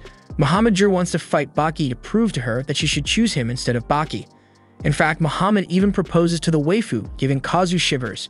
Naturally, the waifu tells him to stop thinking about such things, but Muhammad shows his obsession and responds that she will end up falling in love with him when she sees Baki being humiliated. In the evening, Muhammad Jur meets with Yaneji's master to challenge him, but quickly realizes that the old man is literally on another level and decides to take the fight seriously. With a single move, Muhammad Jur manages to knock out Shibukawa, proving that he should not only be known as Muhammad Ali's son. In fact, to confirm this, Muhammad Jur challenges Dappo, who used to be a profound admirer of his father. Obviously, Dappo was surprised to see Muhammad Jur's incredible technique, as it is evident that the young boxer has elevated his father's mastery to the highest level. Naturally, Dappo is not going to let a complete stranger humiliate him in that way, so he makes things extremely difficult for him over and over again, making it clear that Dappo's defense is one of the best seen in the anime.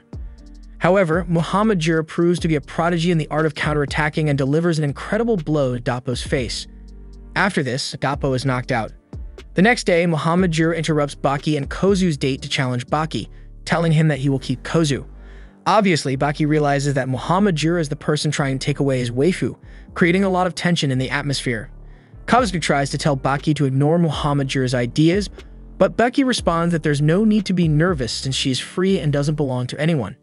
In fact, Baki takes advantage of the situation to accept Muhammad's challenge, and Muhammad leaves the place. The next day, Muhammad arrives at a luxurious restaurant to meet Jack, who eagerly finishes his meal. After this, both fighters look for an isolated place to carry out their clandestine fight. Although both their expectations were sky-high, Jack quickly makes Muhammad bite the dust, filling the young boxer's heart with doubts. If he can't defeat the fearsome Jack Hanma, he won't be able to rival Baki. However, Muhammad has nothing but to swallow his pride over and over as Jack literally pulverizes him. Muhammad tries to get up after biting the dust several times, but Jack's ferocity shows no mercy and Muhammad Jur must resign himself to humiliation. The next day, Muhammad meets with Kozu to talk, but he is quickly interrupted by Shibukawa. He makes up a quick excuse to go talk to the old man, arousing concern in the waifu. Shibukawa takes Muhammad to a park to make it clear that the previous fight they had was a lie because Shibukawa didn't take it seriously. After this, Muhammad assumes a fighting stance but is immediately overwhelmed by Shibukawa's ferocity, who had been chewing on the bitter taste of defeat for several days. Shibukawa literally sweeps the floor with Muhammad and leaves him in a deplorable state, even though Muhammad had already been on the brink of death against Jack. Days later, Muhammad meets with Kozu to give explanations, but the waifu tells him he doesn't have to justify himself. However, Doppo Orochi interrupts the meeting. Obviously, Doppo only visited Muhammad and asked for a rematch. Despite his condition, Muhammad accepts the fight and is humiliated again. Days later, as expected, Muhammad spends time counting the hours to recover, as his body is shattered. However, one of the hotel employees tells him he has visitors, and upon going down, he finds his own father waiting in the lobby. Muhammad Ali spent the last 5 years training superhumanly to face Muhammad Jr. again, as he was the only person who has ever defeated him in his entire career. Obviously, Muhammad Jr. tells his father that he doesn't have to prove anything to anyone since Muhammad Ali was already very ill when he lost to Muhammad Jr. Nevertheless, the young boxer decides to accept the fight despite being in a deplorable condition. As expected, Muhammad Ali doesn't waste the opportunity and quickly resolves the fight, making it clear that his 5-year training has not been in vain. Muhammad Ali takes his son back to his room and tells him not to feel bad for losing 4 fights in a row, revealing that he has learned about Muhammad Jr.'s humiliating clandestine defeats. Muhammad Ali asks his son to set aside his dream as he doesn't have to prove anything to anyone. He is extremely strong and capable of achieving anything. Obviously, Muhammad Jr. refuses to fulfill his father's protective wish as he has given him an example of overcoming and perseverance, just like the fighters he has recently lost to.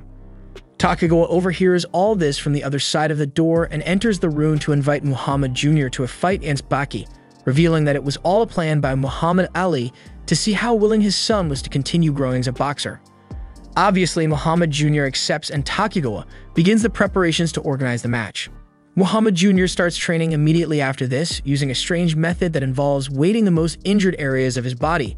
This forces the body to improve quickly. In fact, while Muhammad Jr. trains hard, his father motivates him by telling him that Baki has accepted the challenge with the condition that Muhammad Jr. shows up in perfect physical condition, leading to the incredible restoration of the young boxer's muscles and bones. Meanwhile, Yujiro and Muhammad Ali officially agree on the match, discussing the qualities of their sons. Days later, Muhammad Jr. meets with Kozu to reveal that his disdain for Baki helps him regain his strength because Baki has 2 things he desires: the championship title and Kozu's love. When the day of the fight arrives, Muhammad Jr. embarks on the journey to the impressive stadium that will host the event. Not only does he start feeling nervous and nauseous during the trip due to the deep questions from the driver, but he literally begins to tremble upon arriving at the stadium. However, the real pressure begins to affect Muhammad Jr. an hour later when he sees the immense audience that gathered at the stadium. To his surprise, the one who appears in front of him is not Baki, but Yujiro. The Ober only showed up to remind him that he must give a worthy fight because in case he forgot, the fight he is about to wage will end only when one of them loses their life. Baki interrupts his father and tells him to stop stealing the spotlight, so Yujiro leaves laughing, knowing that the winner of the fight will be his next opponent. The wait comes to an end and the long-awaited match begins. Baki takes the lead quickly, leaving everyone in awe as Muhammad Jr. bites the dust almost immediately. When he stands up, Muhammad Jr. confesses that he won't give up just because he fell to the ground as he has matured thanks to his defeats. Furthermore, he taunts Baki by telling him that he has perfected his father's art, hitting without being hit. Only Muhammad Jr. intends to be able to finish off his opponent without losing his life in the process. Upon hearing this, Baki literally overwhelms Muhammad Jr. with brutal violence, making it clear that he has no problem ending his opponent's life in front of everyone. Seeing the situation, Muhammad Ali intervenes to prevent the tragedy, apologizing to Baki for interfering. However, Baki tells him that he has no problem with that as Jr. has already learned the lesson. His philosophy of ending the enemy without losing his life in the process hides great cowardice, as he intends to end the lives of others without risking his own, just as Muhammad Ali did by intervening. After this, Baki challenges Yujiro, telling him that it's time to fight again, stunning the entire stadium. Yujiro leaves everyone speechless by accepting Baki as his rival, clarifying that he will take it as hunting prey. Additionally, he asks Kozu to take good care of Baki and help him stay motivated, as he has become stronger since he met her. Leaving the ring, Kozu tells Baki that he has become a man, but he is still an immature child who wants to show his father that he has become strong. However, Baki tells her that he doesn't want to be the strongest of all. He just wants to be stronger than his monstrous father. In fact, he wouldn't mind being the second weakest human in the world as long as his father is the weakest of all. Meanwhile, Muhammad Ali leaves his son alone to help him release his frustration, but Kazu arrives at the scene at that precise moment, and her maternal instinct kicks in, embracing Junior to help him overcome the sadness. As the days pass, Baki and Yujiro train with a single goal in mind: to demonstrate their strength. Days later, Detective Sonoda investigates the lone survivor of a massacre that occurred in one of Japan's maximum security prisons. The young policeman reveals that Yanaji not only managed to survive Yujiro's beating, but also found a way to eliminate the entire police force assigned to monitor him. Sonoda hands the report to his superior, who tells him it's best to continue investigating each of the prisoners who had been sentenced in the previous season, the ones who had escaped to attend the underground tournament. Sonoda discovers that Dorian has been taken in by the monks of his temple, as he literally holds the title of Kaio. Despite his deplorable mental condition, Dorian earns significant amounts of money that benefit the temple, as his candy paintings are a hit. However, the most curious thing of all is that Dorian has adopted a constant training posture for his paintings, leading him to gain more than 20 kilograms of muscle mass in just a few days, catching Sonoda's attention. It seems like Dorian is preparing for something. In fact, Sonoda is equally surprised when visiting Doyle's prison, as he learns that Doyle has destroyed his eardrums with his own hands, apparently to develop an incredible sense of touch. Sonoda confirms this theory upon discovering that Doyle has fun catching bats in his cell, even though he can neither see nor hear. As if that weren't enough, Sonoda finds out that, in another part of the world, Sikorsky has taken his gripping strength to a beastly level, as he was able to fold a coin as if it were a piece of paper. In fact, Sonoda sees with his own eyes that Sikorsky can climb smooth walls as if he had suction cups on his fingers. Finally, when visiting the prison where Spectre is held, Sonoda not only discovers that Spectre is undergoing a miraculous recovery, but also that he can literally do the butterfly stroke in a pool filled with a liquid thicker than slime. Obviously, for Sonoda, this can only mean one thing: the prisoners are preparing for an event similar to the one that triggered the escape in the first season. A man stands before cameras and reporters, having been the sole survivor of a serious accident. A reporter asks him if he is aware of the criticisms against him, as an elephant was also killed. He tries to defend himself. Mr. Semen explains that it wasn't a normal animal, but rather a giant monster. 977 animals and 41 people fell victim to this threat. Semen recalls a man who confronted this animal. He explains how he defeated his enemy using only his fists. After nobody believed him, the man left the room. Days later, he sits quietly having breakfast with his son. His boy expresses his belief in him, and his father's demeanor shifts. Observing the keen interest in his child's eyes, he starts to vividly recount the astonishing fight he witnessed. Mr. Semen boasts of his invincibility, sparking his son's inquiry and suggesting that the younger, the son of this fighter, might wield even greater prowess. A child reluctantly enters the school and faces these tough guys. Suddenly, he pulls out a knife and tearfully demands that they hand over their strongest student. Finally, the strongest student appears and descends the hill. Baki intimidates the child and swiftly pushes him into the water with a swipe of his hand. He then approaches the muscular fighter, extending his hand and promising him that they will be friends from now on. Another character joins the conversation and delivers news about Baki's father. It seems he will have to face his powerful dad, who is known as the Ogre. Then they both arrive at a residential area. They reach Baki's house, and the young man begins to exercise, showcasing his great flexibility. Suddenly, the kid mentions Baki's father, and the young man responds with arrogance yet respect towards his father. Baki takes Rumiana to his basement, a cold and cramped place, where he must face something stronger than a giant African elephant, a praying mantis. Using the shadow fighting technique, Baki conjures an opponent, in this case, the mantis, but scaled up to 100 kilograms in weight. His expression changes upon being in the presence of such a beast, and the fight becomes quite challenging. Although not impossible, because our hero eventually finds a clever way as he strikes at its weak point. A bizarre training, but effective for his progress. General Stridham visits a grand mansion and comes across a pool where the water flows at 20 kilometers per hour. There, the general notices the ogre swimming as a form of training. This mighty being tells him he's on vacation and asks the general what he wants.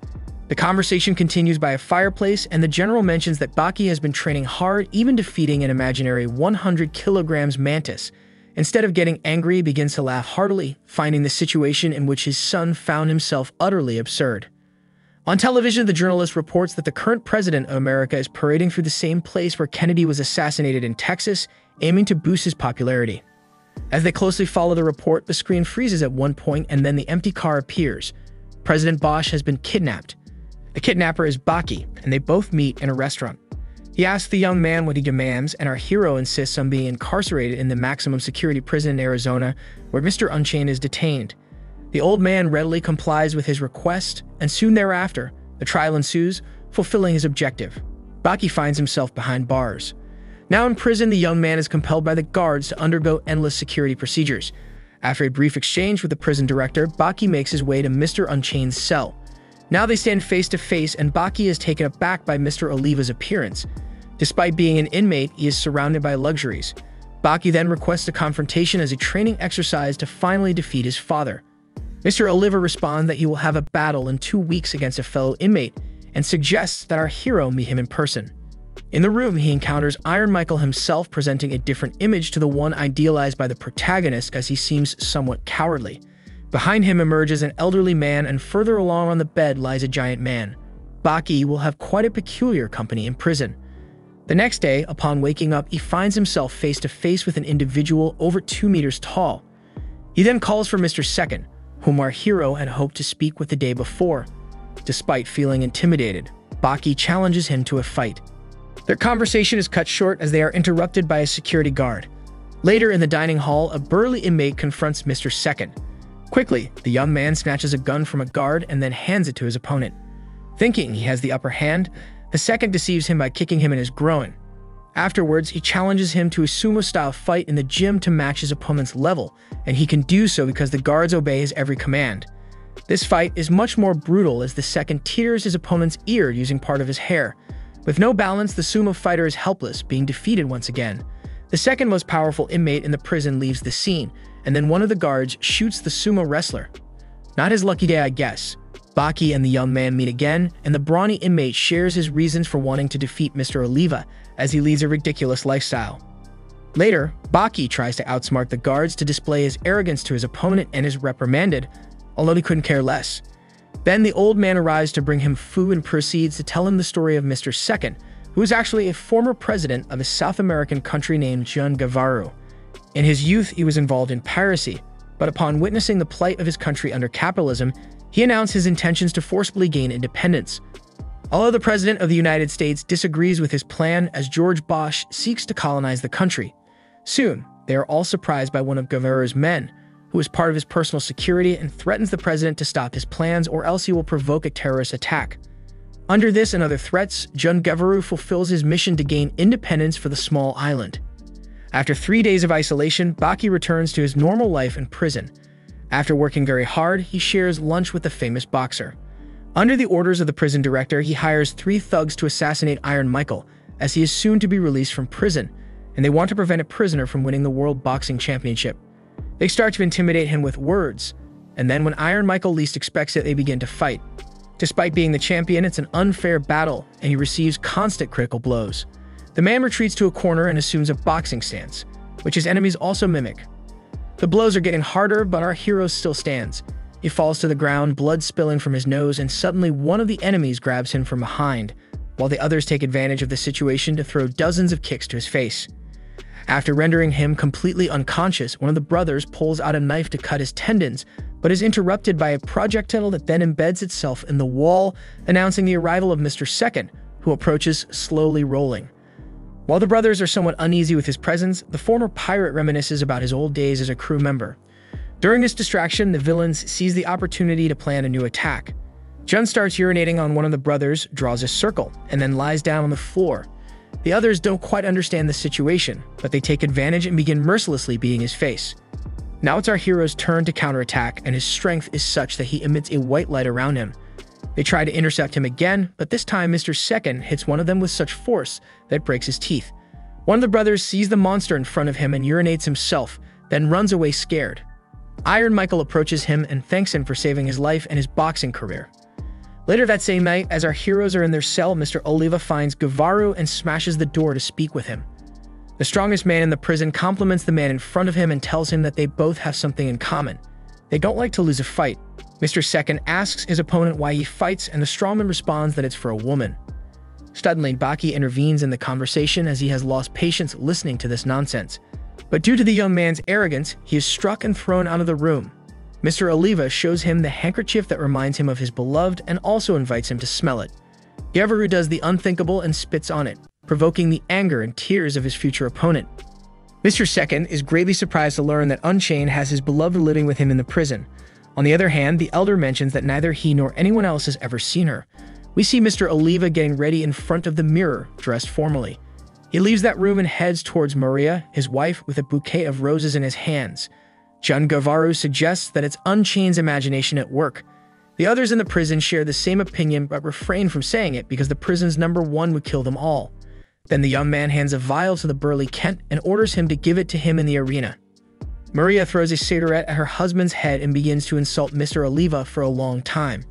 He tries to calm her down, but she throws a bottle of alcohol at his head. In the end, she tells him, "I love you," and he loses his head with excitement. And you know what happens next. In the morning, everyone gathers in the prison's large courtyard to witness the fight. The elder mentions to Baki that Mr. Oliva will bring his girlfriend that same day. Soon, Mr. Second is present at the scene and approaches the center of the arena with his vase in hand. Mr. Unchained walks with something resembling a coffin on his back, and it seems too heavy even for him. What appeared to be a coffin was actually a bed, and on top of it lies his lover. Finally, he decides to show his wife for the first time. She is extremely obese to the point of being gigantic, leaving literally all the inmates stunned. Mr. Unchained flexes his muscles, tearing his clothes apart, to then display his physique for the fight. Meanwhile, the young man mentions that Oliva has a very beautiful mistress, and then he opens the mysterious vial that will give courage and special powers to our hero. Then he closes the lid and the fight begins. They then decide to compete in a tug-of-war game with a handkerchief, which they both have to hold onto one corner. Mr. Second starts hitting him, but Biscuit Oliva doesn't let go of the handkerchief. He won't give up so easily. They both change their grip to hold the fabric. The young man holds a piece of facial hair in his other hand and throws it directly into his opponent's eye. After distracting him with this strategy, he grabs him and throws him into the air, hoping he'll drop the handkerchief. But the plan fails and Biscuit lands on his feet. Just when it seemed like the fight was going to become endless, something causes Mr. Oliva to lose focus because he sees Baki lying next to his wife. While he cries and gets distracted, he is struck in the face by his opponent. He also tries to disrupt Unchained's orientation by using his hair, but he is interrupted and with a palm strike is thrown into the prison corner. Biscuit Oliva thanks Baki because thanks to the jealousy he felt, he summoned his utmost strength to defeat Jun Gavaru. Mr. Second surprises everyone when he tries to get up to fight again, and the real fight begins when Gavaru rushes towards his opponent and strikes him with a swift kick. Mr. Oliva identifies a weak spot in his opponent's fighting patterns and delivers a slap to Gavaru's face, leaving him with a distorted appearance. Meanwhile, the ogre arrives in the United States to propose to Jun Gavaru's security employee that he wants to fight against his boss, the president of the small island. Immobilized, the young man finds himself once again on the ground, defeated by his opponent. Looking up at the sky, he realizes that it's time to abandon his desires to be the number one within the prison. Suddenly, memories of his country's people begin to appear in his mind, images of poor and hungry individuals. To not disappoint the population of his small island, Gavaru decides to give it another try. Witnessing his opponent's determination, Mr. Oliva begins to increase his strength, his veins bulging with effort. Mr. Second summons a power that equals his strength to the core of the earth and releases that energy in a single lethal blow. Later, the President of the United States approaches Jun and forgives him on his knees. Now he can be the president of his country, and he will also achieve total independence. Someone else wants to thank him as the ogre appears in the prison yard. He then acknowledges that Gavaru is actually the strongest man on Earth. His son reinforces this claim and they laugh together. In the end, it all turns out to be an illusion and his face is being crushed on the ground. Mr. Oliva declares the fight over and then approaches Baki, who acknowledges that he's facing a man who is too strong. The winner theorizes that Gavaru didn't win due to his lack of love for muscles, something that Oliva does respect. His power is such that he must restrain himself so that it can expand even further, and if he manages to release this energy for just a few seconds, he doesn't know what might happen. After Baki responds arrogantly, the champion lifts him into the air.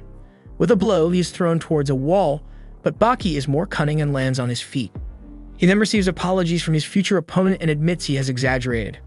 Oliva approaches Maria and tells Baki the real reason why he wants to be the strongest man in the world, which is to support his beloved. He then decides to leave while singing a pirate song. Once again, he is the number one. Later, he receives a card addressed to him and his wife. When he opens the envelope, he finds a bill with our hero's face on it. A security guard then realizes that he has escaped from prison. Later, on an island, some workers are cutting trees and Jun Gavaru joins them, surprising them with his arrival. Back in the prison, the guards gather all the inmates and try to lower their morale.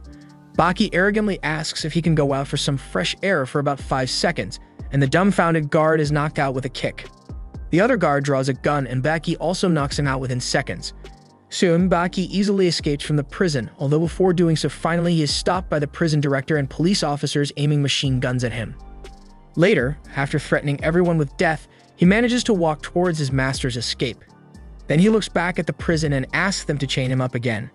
The young man did this to demonstrate that he could escape without being killed, and now he is the true Unchained. Then the doors open, but this time it's Mr. Oliva who comes out riding a motorcycle. Apparently, he has an issue with Baki leaving the prison, and he demands that the security guards remove his handcuffs. He explains that it's unnecessary for them to do so and breaks them in a second. The young man speaks arrogantly to him and Oliva becomes enraged, causing his muscles to grow larger and larger. Fortunately, he manages to calm down. Despite appearing calm on the outside, he is very angry inside because of the young man's arrogance. When Baki leaves, Mr. Oliva smashes his motorcycle to release his tension. Despite this frustration, later they spend a memorable night together with his big wife, Maria. Now we see Baki once again enduring his punishment in prison with those annoying little handcuffs. Someone crosses the door and it turns out to be none other than the strongest man in the place. Apparently, Biscuit Oliva is still angry about his previous encounter with Baki, and now he urinates on his head. Without reacting, Baki simply tells him that in the future, he will have to apologize for this cruel action. The giant fighter is talking to the prison director.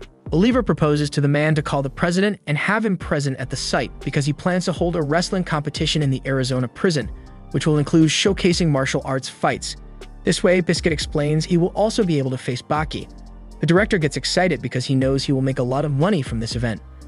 Later, Unchained gives him the news that Baki wanted to hear. They will fight together in 2 weeks. The young man is annoyed to wait and starts the fight right there with both thumbs handcuffed. After taking several hits, the great wrestler responds with a slap that sends him through the wall, beginning the battle.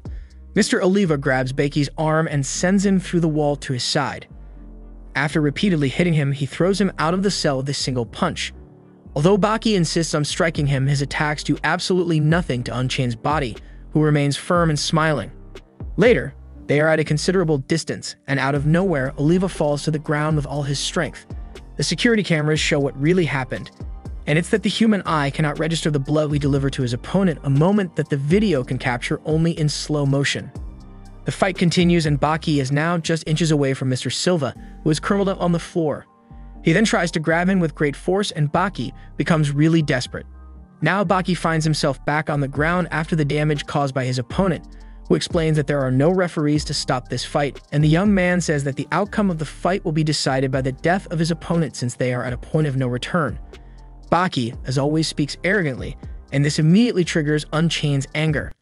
When he tries to use the same technique as moments ago, Baki is able to predict the pattern and hits him forcefully in the nose, making his nemesis fall backward onto the floor. The wrestler's nose bleeds so much that it creates a pool of blood on the floor.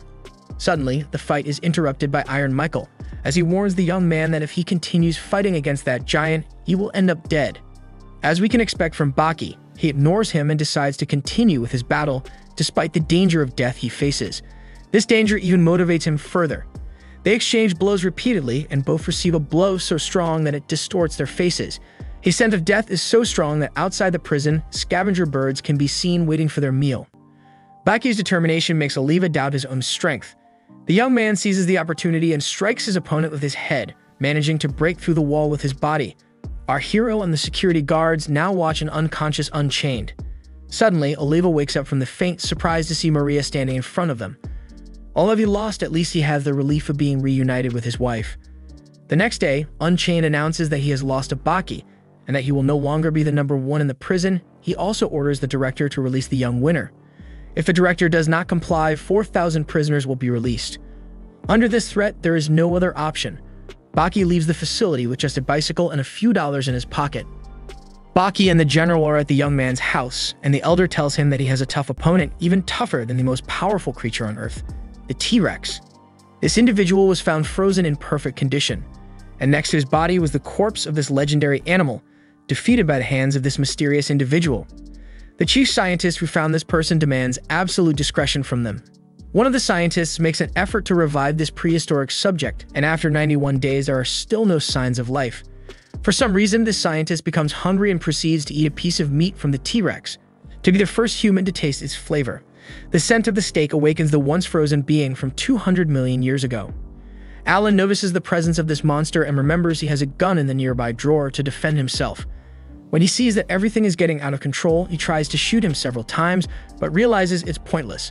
The bullets are insufficient to penetrate his strong abdomen. With the bullets in his hands, he throws them at Alan, who gets shot in the shoulder. Just when it seemed like he was approaching to tear him apart, the scientist realizes the monster is demanding something through gestures. He then sees an opportunity to run for his life and heads to the security door to escape, but the prehistoric giant follows behind. Before killing the innocent scientist, he is drawn to something on the other side of the door, and then he mourns the death of the Tyrannosaurus Rex. Alan seizes the situation, seeing that the other is now inside the room, and decides to lock him in. Later, Alan tells the scientist everything that happened about Pickle, the nickname they chose for the subject.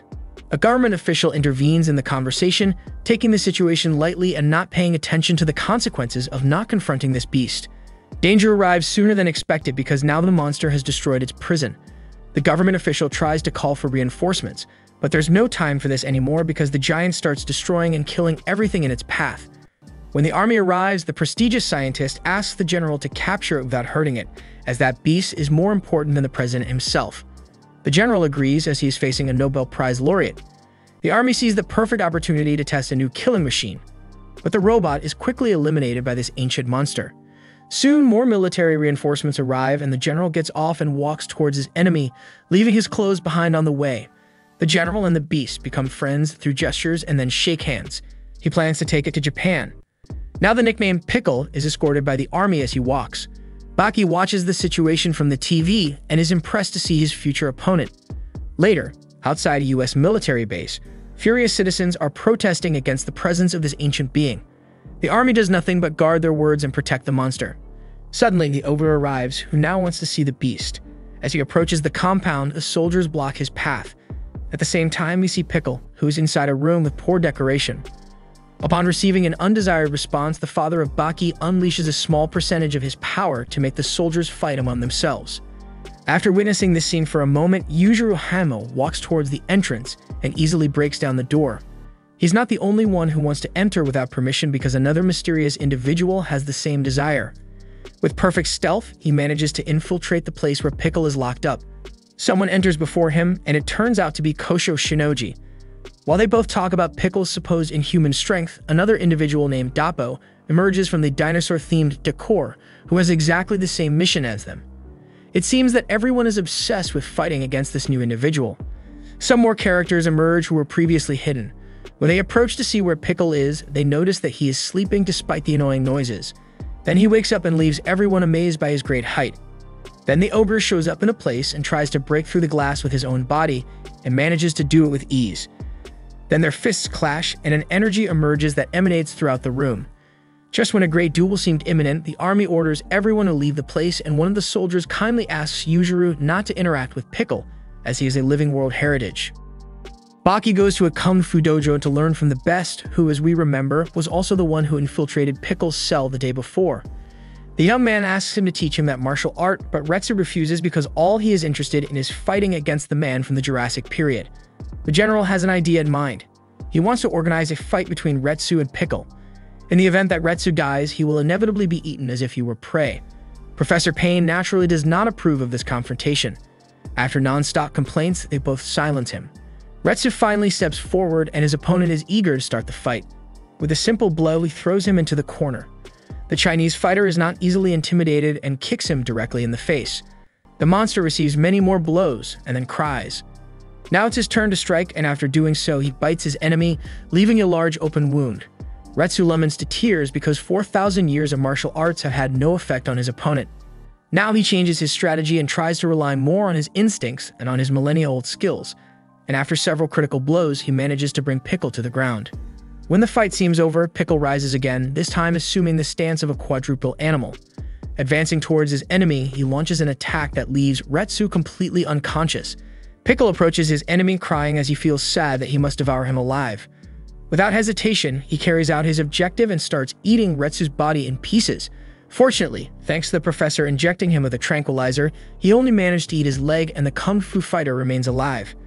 He now feels disappointment because he broke the promise he made to Pickle. If he died, he would be eaten whole.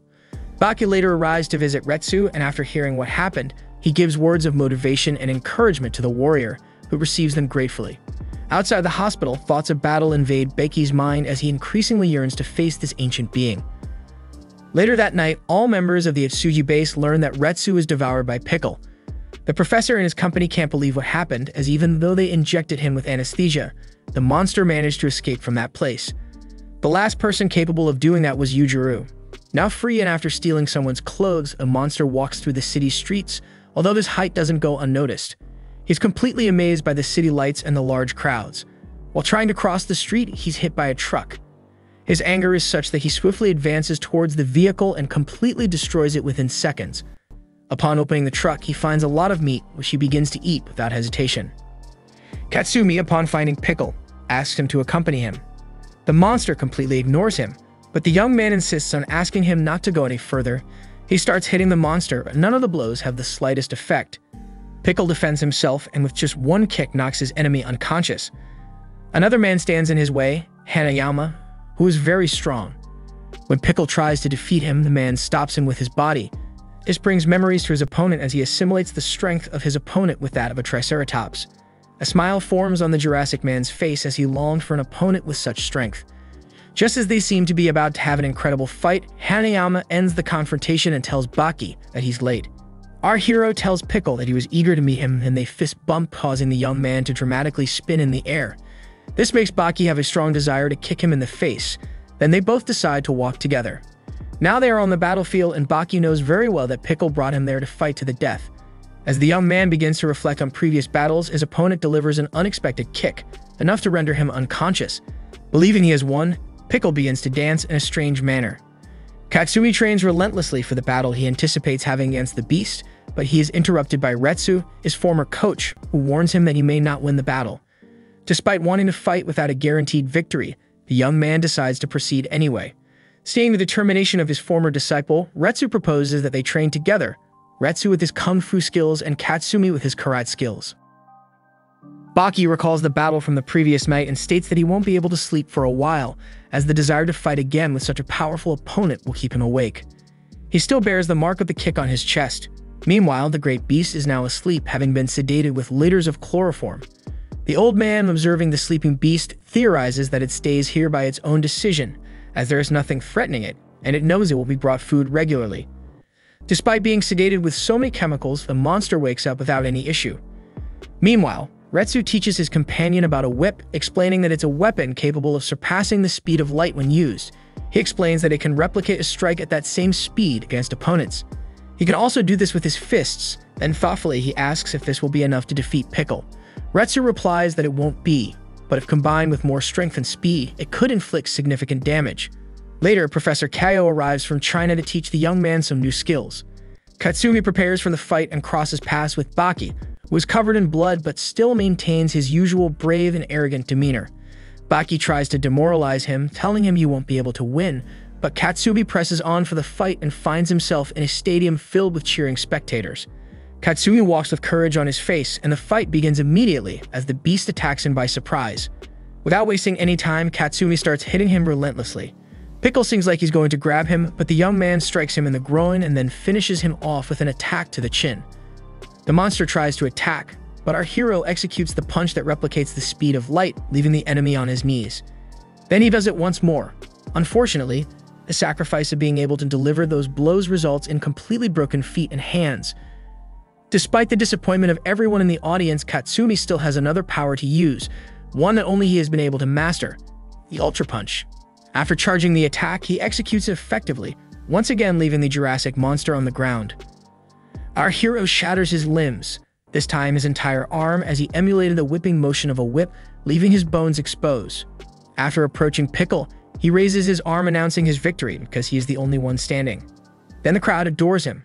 The happiness fades away when he realizes that Pickle was merely sleeping, not defeated.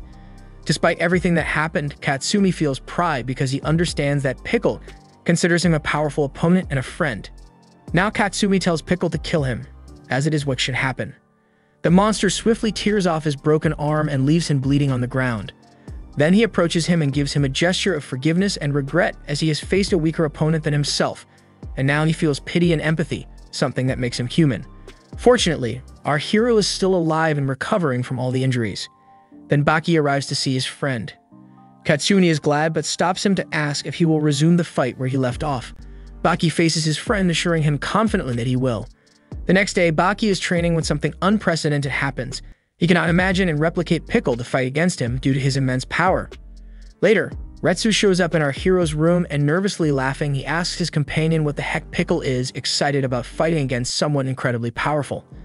After calming down, he tells Retsu that he will see Pickle in person tomorrow, leaving his friend in great shock. Then a new character makes an appearance at the site where Pickle is being held captive. The monster gets excited because this opponent is not like the other weaklings, so he sees him as an interesting toy. Quickly, the enemy lunges towards him. Both show their fangs and then they leap into the air to bite each other. Pickle exerts so much force over the youngster that he begins to spin him around and finally tears off his lips. The beast swallows his face as if it were a snack. He has not yet surrendered, and his opponent unexpectedly receives a massive punch to the jaw. Now both enemies exchange threatening glares before starting the fight. Pickle advances at great speed, but he is deflected by a move from his enemy.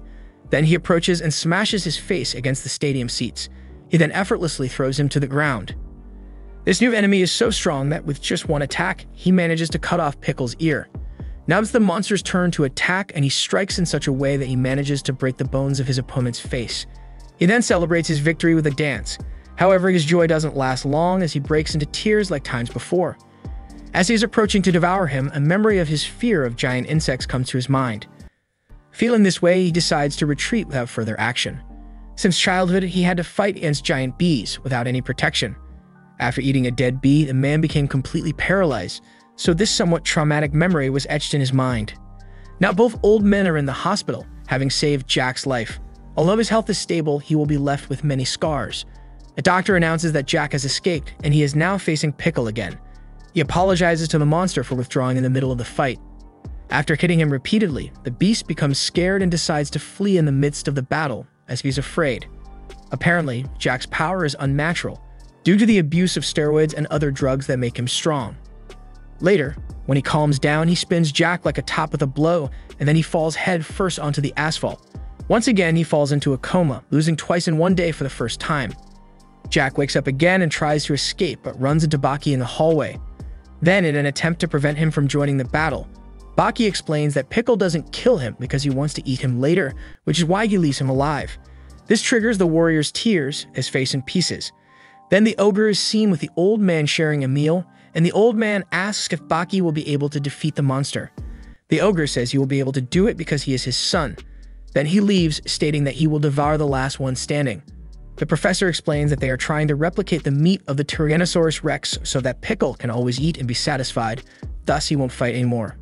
Then we can see Baki advancing towards where Pickle is and then slapping him. The monster goes from peace to rage in seconds and immediately attacks the young man. Our hero sees the opportunity and kicks the offended beast in the face. Baki mercilessly beats him and nearly chokes him to death. But that doesn't happen because Pickle regains consciousness and runs to the wall and then climbs up to the ceiling, causing both to fall with their own weight. Baki relishes the moment of ecstasy. Both then receive a heavy impact. Baki momentarily loses consciousness, but Pickle gives him a tap that brings him back to normality. Despite feeling pain all over his body, the young man appears calm on the outside. Our hero soon recovers and starts giving his opponent a beating. After inflicting blows similar to those of a whip, Pickle goes on the defensive, burning in anger because his pride has been tarnished. Now Baki dominates the battlefield with a new stance, Kokaiken, and then demonstrates other skills using the martial art of Kung Fu. Finally, he shows that he can emulate a Triceratops. After summoning more dinosaurs from Pickle's perspective, the young man fused all the beasts that he feared millions of years ago. While Baki's face shows bravery, the giant beast's face displayed absolute horror. Pickle propels his legs against a corner, something no human has ever achieved before. In less than a second, he lunges at Baki, but the young man cleverly manages to dodge in time, leaving him shattered against the hard stadium seats. Baki still has a chance to defeat his opponent. Even after receiving a blow that would immediately kill anyone else, Pickle remains standing, eager to continue fighting our young hero. Baki tries to provoke his enemy's rage by urinating in his territory, as the young man has intuited that Pickle is a highly territorial species. Arrogantly, he approaches the beast and tells it that he's tired of using his new abilities and wants to fight like a Homo sapiens hand-to-hand. The monster crushes him to the ground without hesitation, leaving him lying in a strange pose. Then it crushes him repeatedly to leave him lifeless, unleashing all the fury within. Fortunately, Baki manages to defend himself from each blow, but he still affirms that he's facing a very strong fighter. Its strength is such that even when the protagonist shields himself, it sends him flying through the air. After reflecting for a moment, Baki manages to land firmly on his feet with determination in his gaze. Something surprising happens when the beast attacks the young man. He dodges absolutely every strike. Do the blows bounce off his body, or does he dodge them at a speed that the human eye cannot perceive? At one point, he even lunges at the young man and passes through him, as if Baki weren't really standing there. The reality is that he moves at such a speed around the monster in just seconds that it seems like he's always in the same place. Then he appears behind it, and Pickle manages to react in time to jump away. Burning with fury, it continues to persist in striking him, but only throws attacks into thin air. It seems Baki doesn't tire as quickly as it seemed. Then he pulls a dirty move, replicating the grip of a sword. He delivers a powerful blow to its weakest point. Its face betrays the immense pain it feels, which he does not seem to enjoy at all. The pain is more intense than it anticipated, and it begins to roll in circles. Retsu explains that the reason for its profound pain is due to the fragility of that sensitive part, as technically, it is the most unprotected organ of the human body, more fragile than the heart. Slowly, it manages to rise with a diabolical look, while Baki laughs nervously and tensely. He is also trembling. The enemy assumes a stance that the young man understands as its final transformation. Now Pickle tenses every muscle in his body. A battle even tougher than the previous one is about to begin. As he repositions his entire body in this new phase, he appears larger and more powerful than before. Baki genuinely feels gratitude towards his opponent, considering it an act of friendship. The young warrior's screaming makes it clear that he is not afraid and that he won't tire until he wins or dies. Despite being inferior in height, strength, and endurance, Baki can stand up to him because he has the necessary technique, which he has been perfecting for years. Both feel a strong connection because they have gone through the same in life, enduring pain and the blows inflicted by their enemies in the past. The monster, with tears in its eyes, attacks the young man, and our hero perceives everything in slow motion, allowing him to choose any counterattack. Next, he delivers a direct blow to the face. Now Baki keeps the beast cornered. Its size advantage doesn't matter much. Pickle tries to flee at a speed invisible to the human eye, but Baki is determined to pursue and strike him relentlessly. They lock eyes and fist bump as a sign of respect and admiration for the moment they're experiencing. The fight continues, and it's unclear who is hitting whom. Then the young hero ends up knocked out on the ground, and Pickle is sitting down. The monster rests because he has finally defeated Baki. Later, he stands up, then leaves without saying a word. Later on, both young men find themselves at the top of a building, apparently Pickle's favorite spot. They both enjoy the view offered by the great heights. Several days later, at the United Nations organization, the decision of what to do with Pickle was finally made after counting 1 billion votes. Basically, to return him to where they have found him, frozen. Although the professor disagrees with this decision, he respects the voting outcome. Something doesn't go as planned as Pickle decides to escape from Tokyo, fooling everyone. Now we see Baki in hospital, where he's undergoing health studies after a tough fight. The doctor explains he's suffered multiple bone fractures, but he's recovering in good condition. After being surprised by the results of Baki's brain scans, the doctor calls in a neurosurgeon to try to understand what's happening. Both are impressed to see such a different and unique brain, almost demonic. Baki meets a girl he hasn't seen in a long time, and they walk together to school. As a sign of affection, she kicks him in the backside, and then they intertwine their fingers. The next day, a very unexpected confrontation occurs as the Ogre pays a visit to Unchained in prison. When this powerful fighter attempts to launch the first attack, he's unable to do so as he receives a massive punch to the face. The fight doesn't last long as Oliva is defeated shortly thereafter. Sometime later, the Prime Minister of Japan orders Yujiro to be eliminated once and for all, as he is currently a danger to the world. Then Stridum is chosen to confront Baki's father, and he arms himself to the teeth to carry out his mission. Once again, he sticks to the same tradition of trying to kill Yujiro every year, even though he always fails. The American soldier thinks that this time he'll be able to defeat him. As he heads to the location where he must face the monster, he looks around to predict an enemy attack, but the ogre appears to him by surprise. The villain laughs in his face due to the clothing he is wearing for the occasion. Unlike the villain himself, who only uses his bare hands as a weapon, with little effort, he manages to defeat Captain Stridum as he has destroyed all of his weapons in just seconds. Another who seeks to confront the ogre is his own son, who now replicates him with his imagination for training. Although he will need to train much harder, because even the projection of his father has defeated him shortly after starting the fight. If this happens in training, the young man cannot imagine what can happen on the battlefield. Days later, they meet again at a city restaurant, and Stridum informs Yujiro that Baki wants to meet him.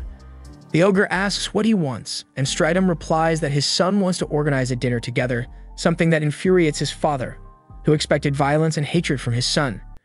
Out of anger, he begins to bend spoons and break things in the restaurant. He becomes even more nervous when Stridum tells him the details of what Baki wants to eat for that dinner. Feeling embarrassed, he walks away from the restaurant without saying a word.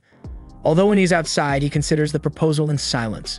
The Prime Minister of Japan convenes in a room with the President of the United States called Barack Obama.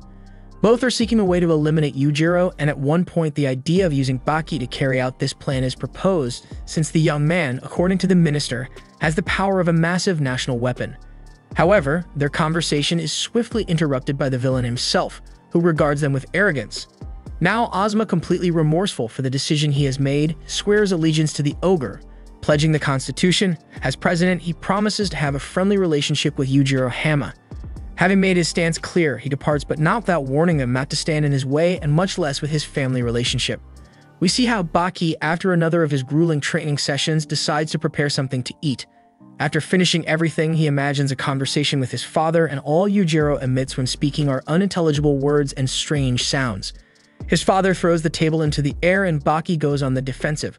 Apparently, any situation he imagines with Yujiro ends in a fight. After that strange situation, the young man decides to leave his house, but before that, he runs into his love interest. For a moment, she becomes jealous as she hears our hero talking aloud, but then retracts her statement. Baki suggests to the young woman that if she's concerned, she should spend more time with him. Something remarkable happens when Baki is preparing coffee in the morning. His hair spikes up within seconds, and he knows exactly what that means. His father is about to pay him a visit. The boy's anxiety is justified, as Yujiro Hanma has never visited Baki before. He prepares cups for both of them, and as he heads towards the dining area, his father is already seated. While the ogre drinks his coffee, the young man can't believe what's happening, and he's excited inside. Yujiro asks Baki if he has ever feared him, and our hero responds that he has always harbored horror towards his father, but he also admires him. The ogre seeks to tense the situation and insults Baki for serving him a horrible coffee. He does this because he wants to have a fight with our hero, or at least make him angry. To the villain's surprise, his son kneels down and asks for forgiveness. He also adds that since Yujiro drank the whole coffee in just 2 sips, it couldn't have been so bad after all. Yujiro is shocked, then makes it clear that family harmony isn't his thing. His son lowers his head and expresses a desire for him to make coffee. To this request, Yujiro stands up and smashes the table into many pieces with his fingers. He informs his son that he'll only make him coffee if he manages to defeat him, adding with a smile that he'll also cook for him, and leaves. The young man stands there, not uttering a single word. Apparently, the meeting didn't go as Baki had hoped. Our hero feels a roller coaster of emotions, between anxiety and relief, and without thinking, he goes outside and demands that his father close the door more slowly next time. The ogre smiles and admits he's right. Baki is dying to tell him to come back and close it again, but he knows he's already said too much, so he returns home. As Baki walks peacefully through the city, he encounters an enemy eager to challenge him. When the fool removes his coat, he reveals a large tattoo on his back, hinting that he is a dangerous member of the mafia, although our hero doesn't care about this in the slightest. Clumsily, the enemy tosses a cigarette to distract Baki and attempts to strike him, but Baki's strength far surpasses his, and he swiftly knocks him down in less than a second. In his memories, Chiharu is forced to fight against the young man by orders of Hanayama. Even if he had wanted to refuse, he had no other choice. The weak enemy gets back on his feet, but Baki warns him that it will be the last time he'll hit him without hurting him. Chiharu's pride burns, and he tries to strike the young man only to receive multiple attacks and fall back to the ground. Baki once again wonders why he came to hit him, but he doesn't dwell on it too much and leaves his opponent kissing the pavement. Later, something surprises our hero as his opponent now stands with arms crossed outside his house. He hasn't had enough yet. His feeble foe challenges him to another fight, but this time Baki decides to refuse as he lacks a reason to battle his opponent, a sentiment shared by Chiharu, who is obliged by his boss to do so. Despite this, he decides to fight anyway, and with a single punch, the young man's head drops directly to the ground. Baki orders him to leave his house as soon as he recovers. Though he didn't see it from inside his house, he knows the weakling enemy hasn't given up, so he steps out to teach him a lesson, but instead receives a punch to the face. Now our hero's interest is piqued, for that blow wasn't from a novice. He seizes the opportunity and begins to relentlessly throw and strike him. Despite being an amateur, Baki senses that his opponent possesses considerable power and fighting spirit. Now he has truly captured the young man's attention. Chiharu attempts to strike again, some blows hitting the young man's body while others bounce off or cause him too much pain in his hand. Now in a bad mood, Baki resumes his activities, while the enemy asserts that the fight will only end when one of them admits defeat. When he steps out of his house to see if his enemy is there, he's relieved, but later encounters him on the way to the market. The young man strikes him before Chiharu can even finish a word.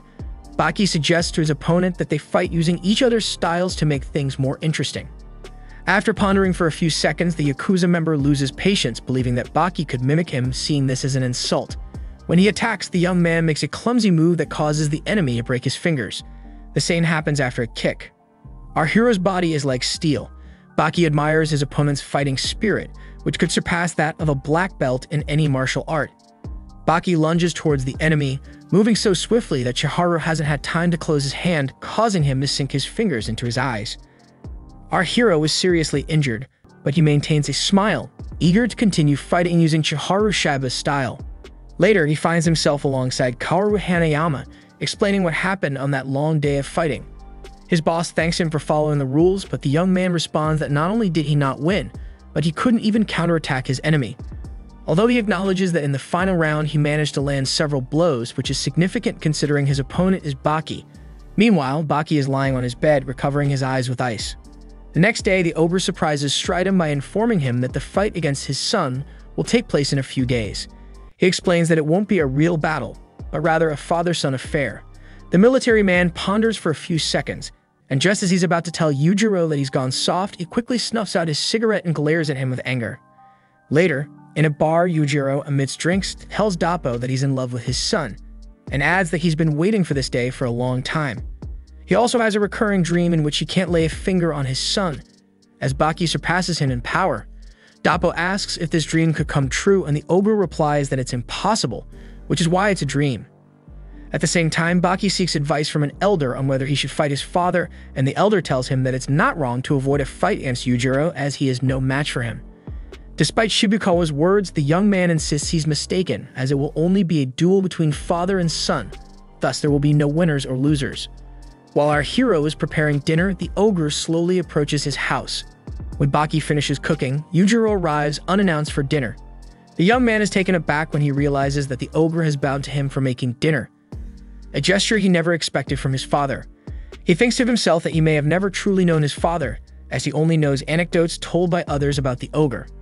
After finishing eating, Baki, feeling embarrassed, asks his father if he can clean the dishes, and Yujiro quickly approaches him from behind, suggesting that if he beats him in rock, paper, or scissors, he'll gladly do it. He loses because his father cheats. Now he sits with his arms crossed since Yujiro invited him to dinner the next day, and Baki doesn't know how he should dress. On the following evening, he attends a luxurious place atop a building. Yujiro shows up in formal attire and reprimands his son for coming dressed that way. Baki responds that no one taught him how to dress like that. Instead, his father taught him to be strong and fight. This retort angers the ogre, but he chooses to suppress his rage to enjoy the dinner. After that, Baki decides to ask an uncomfortable question. Why did he kill his mother? When Yujiro refuses to divulge that secret, Baki becomes arrogant. The ogre's sudden anger causes an earthquake in the building. After calming down a bit, he forces Baki to sit in a chair. His father initiates the fight his son desires by almost throwing him out the window. Then he hurls him into another room, smashing through the wall. Our hero realizes it's not a fight, it's punishment. Now both are in free fall from the top of the building and crash into a car, shattering it. To everyone's surprise, they both survive. When Baki regains consciousness, he slaps his father across the face. Yujiro returns the slap and sends him flying. Now they stand face to face, and Baki is ready to fight with all his might, but something unexpected happens. Yujiro pleads with him to stop lying and show his true potential, as the young man has been holding back all along. He suggests they fight seriously. Baki looks at him with utter terror, but he's also tempted by the idea of having a once-in-a-lifetime fight even if it could cost him his life. Now the young man tries to imitate the maximum speed of a cockroach, and after propelling himself at 270 kilometers per hour, he takes his father with him, and both are thrown out. Despite this, his father's strength still surpasses his, and he stops the momentum with his feet. Baki's persistence is incredible. Even though he's stepping on glass with his bare feet, he doesn't have a single drop of blood. While the enemy ponders this, Baki starts hitting him mercilessly. Yujiro expresses his admiration for this technique and asks where he learned it. After stopping him, he grabs him from behind and throws him into the street. Then the boy is surprised by the large crowd cheering for both of them. The fight continues, and it's Baki who now receives all the blows, making him bleed and, worst of all, bringing tears to his eyes. Our hero gathers himself again and begins to kick his father, who easily predicts all these blows. The owner interprets this fight as a game between father and son. Yujiro is proud of his son and his bloodline. Now Baki changes his strategy. After taking a considerable distance, he assumes the position and ability of a triceratops. The projection of this ancient animal surprises everyone, especially his father. Even Yujiro watches as Baki fades away, leaving only the presence of the immense dinosaur before him. Our hero launches into the attack, and his father stops him by grabbing him by the horns. Atop a building, Pickle watches the situation with great attention. The summoning of this Jurassic animal undoubtedly stirred up some memories from his past. His expression is one of happiness. Now his father implements different techniques, simulating various animals. His son looks at him with terror because he doesn't know what to expect. Even Yujiro explains that it's a skill he invented himself. After tearing his shirt apart, he illuminates everything around him. Baki doesn't understand what's happening. Now he's finally in his strongest form. Later, he offers his son a pat on the back to congratulate him. Baki clearly perceives this as a trap but can't help but cry. Yujiro also wants to pat his head, but the young man decides to suppress those feelings he has never felt before and rejects his father, because this is a fight. With great speed, he approaches his son and paralyzes him with his extreme strength. Despite struggling to escape the situation and kicking, it's impossible. Meanwhile, Yujiro begins to affectionately stroke the young man's head. Then he throws him into the air, and now Baki spins like a top. Finally, he kicks him, sending him flying many meters, only to land on the ground near the crowd. Once again, the ogre starts hitting him, but this time the young man is left paralyzed, looking up at him from the ground. He tells him he enjoyed the fight and gives him the choice of a final blow, a stomp or a punch. But what neither of them imagines is that Pickle makes an appearance, and he's much larger than Yujiro. He stands in front of him and explains that he has wanted to fight together for a long time, but before he can continue speaking, his son steps forward and punches him in the face, knocking out several teeth and a fang in the process. This naturally unleashes the monster's anger, but what he doesn't expect is that Baki himself is even angrier than him because he has interfered in the fight. The young man ejects him from the site, and without saying a word, he walks away and sits to watch the fight alongside the crowd, having learned the lesson of not interfering, a law that also applies in the wild. His father is pleased as the fight hasn't ended as he had thought. Now they face each other, as their confrontation will escalate in complexity. It will be an entertaining fight for Yujiro, and the most important and challenging one for Baki, who accepts that he is weaker and therefore must resort to deception. His father changes strategy again, giving him 5 seconds of anticipation before each attack. This time, Baki could devise a plan and manages to hit his father hard. This allows him to keep Yujiro on the ground. Later, he lifts his free arm and buries it in the ground. This unique move manages to get Baki off him. This move was so unique that it caused the boy to wet his pants. Without mercy toward his son, he continues to hit him with great force, leaving him shattered on the ground. The young hero tries to stand up and decides that enough is enough. The ogre approaches him and asks if he wants to keep fighting. Suddenly, they are both interrupted by the appearance of Yujiro's father. The grandfather suggests to his grandson that he actually has the chance to win this fight. To break Baki's spirit, Yujiro decides to use his father's technique to crush the young man's morale, inflicting great pain in the process. Now Baki is a human nunchaku. The speed and force are such that blood pours from all his orifices, turning everything he sees red. Finally, he repeatedly crashes his body into a car, still holding onto it. Despite receiving so much damage, he quickly recovers. His father lunges at him, but he receives a blow to the face, causing him to fly through the air. Despite the pain, Yujiro is excited to see that he is no longer at his peak, and that someone may be able to defeat him at some point. Now they are on equal footing, and they take the fight more seriously. Baki manages to dodge each of his father's blows and counterattacks effectively. After this, something changes in the young man's brain. His father beams with pride and tells him he's a true Hanma. Suddenly, someone interrupts the fight, and it turns out to be Baki's girlfriend. A strange way to introduce him to his girlfriend.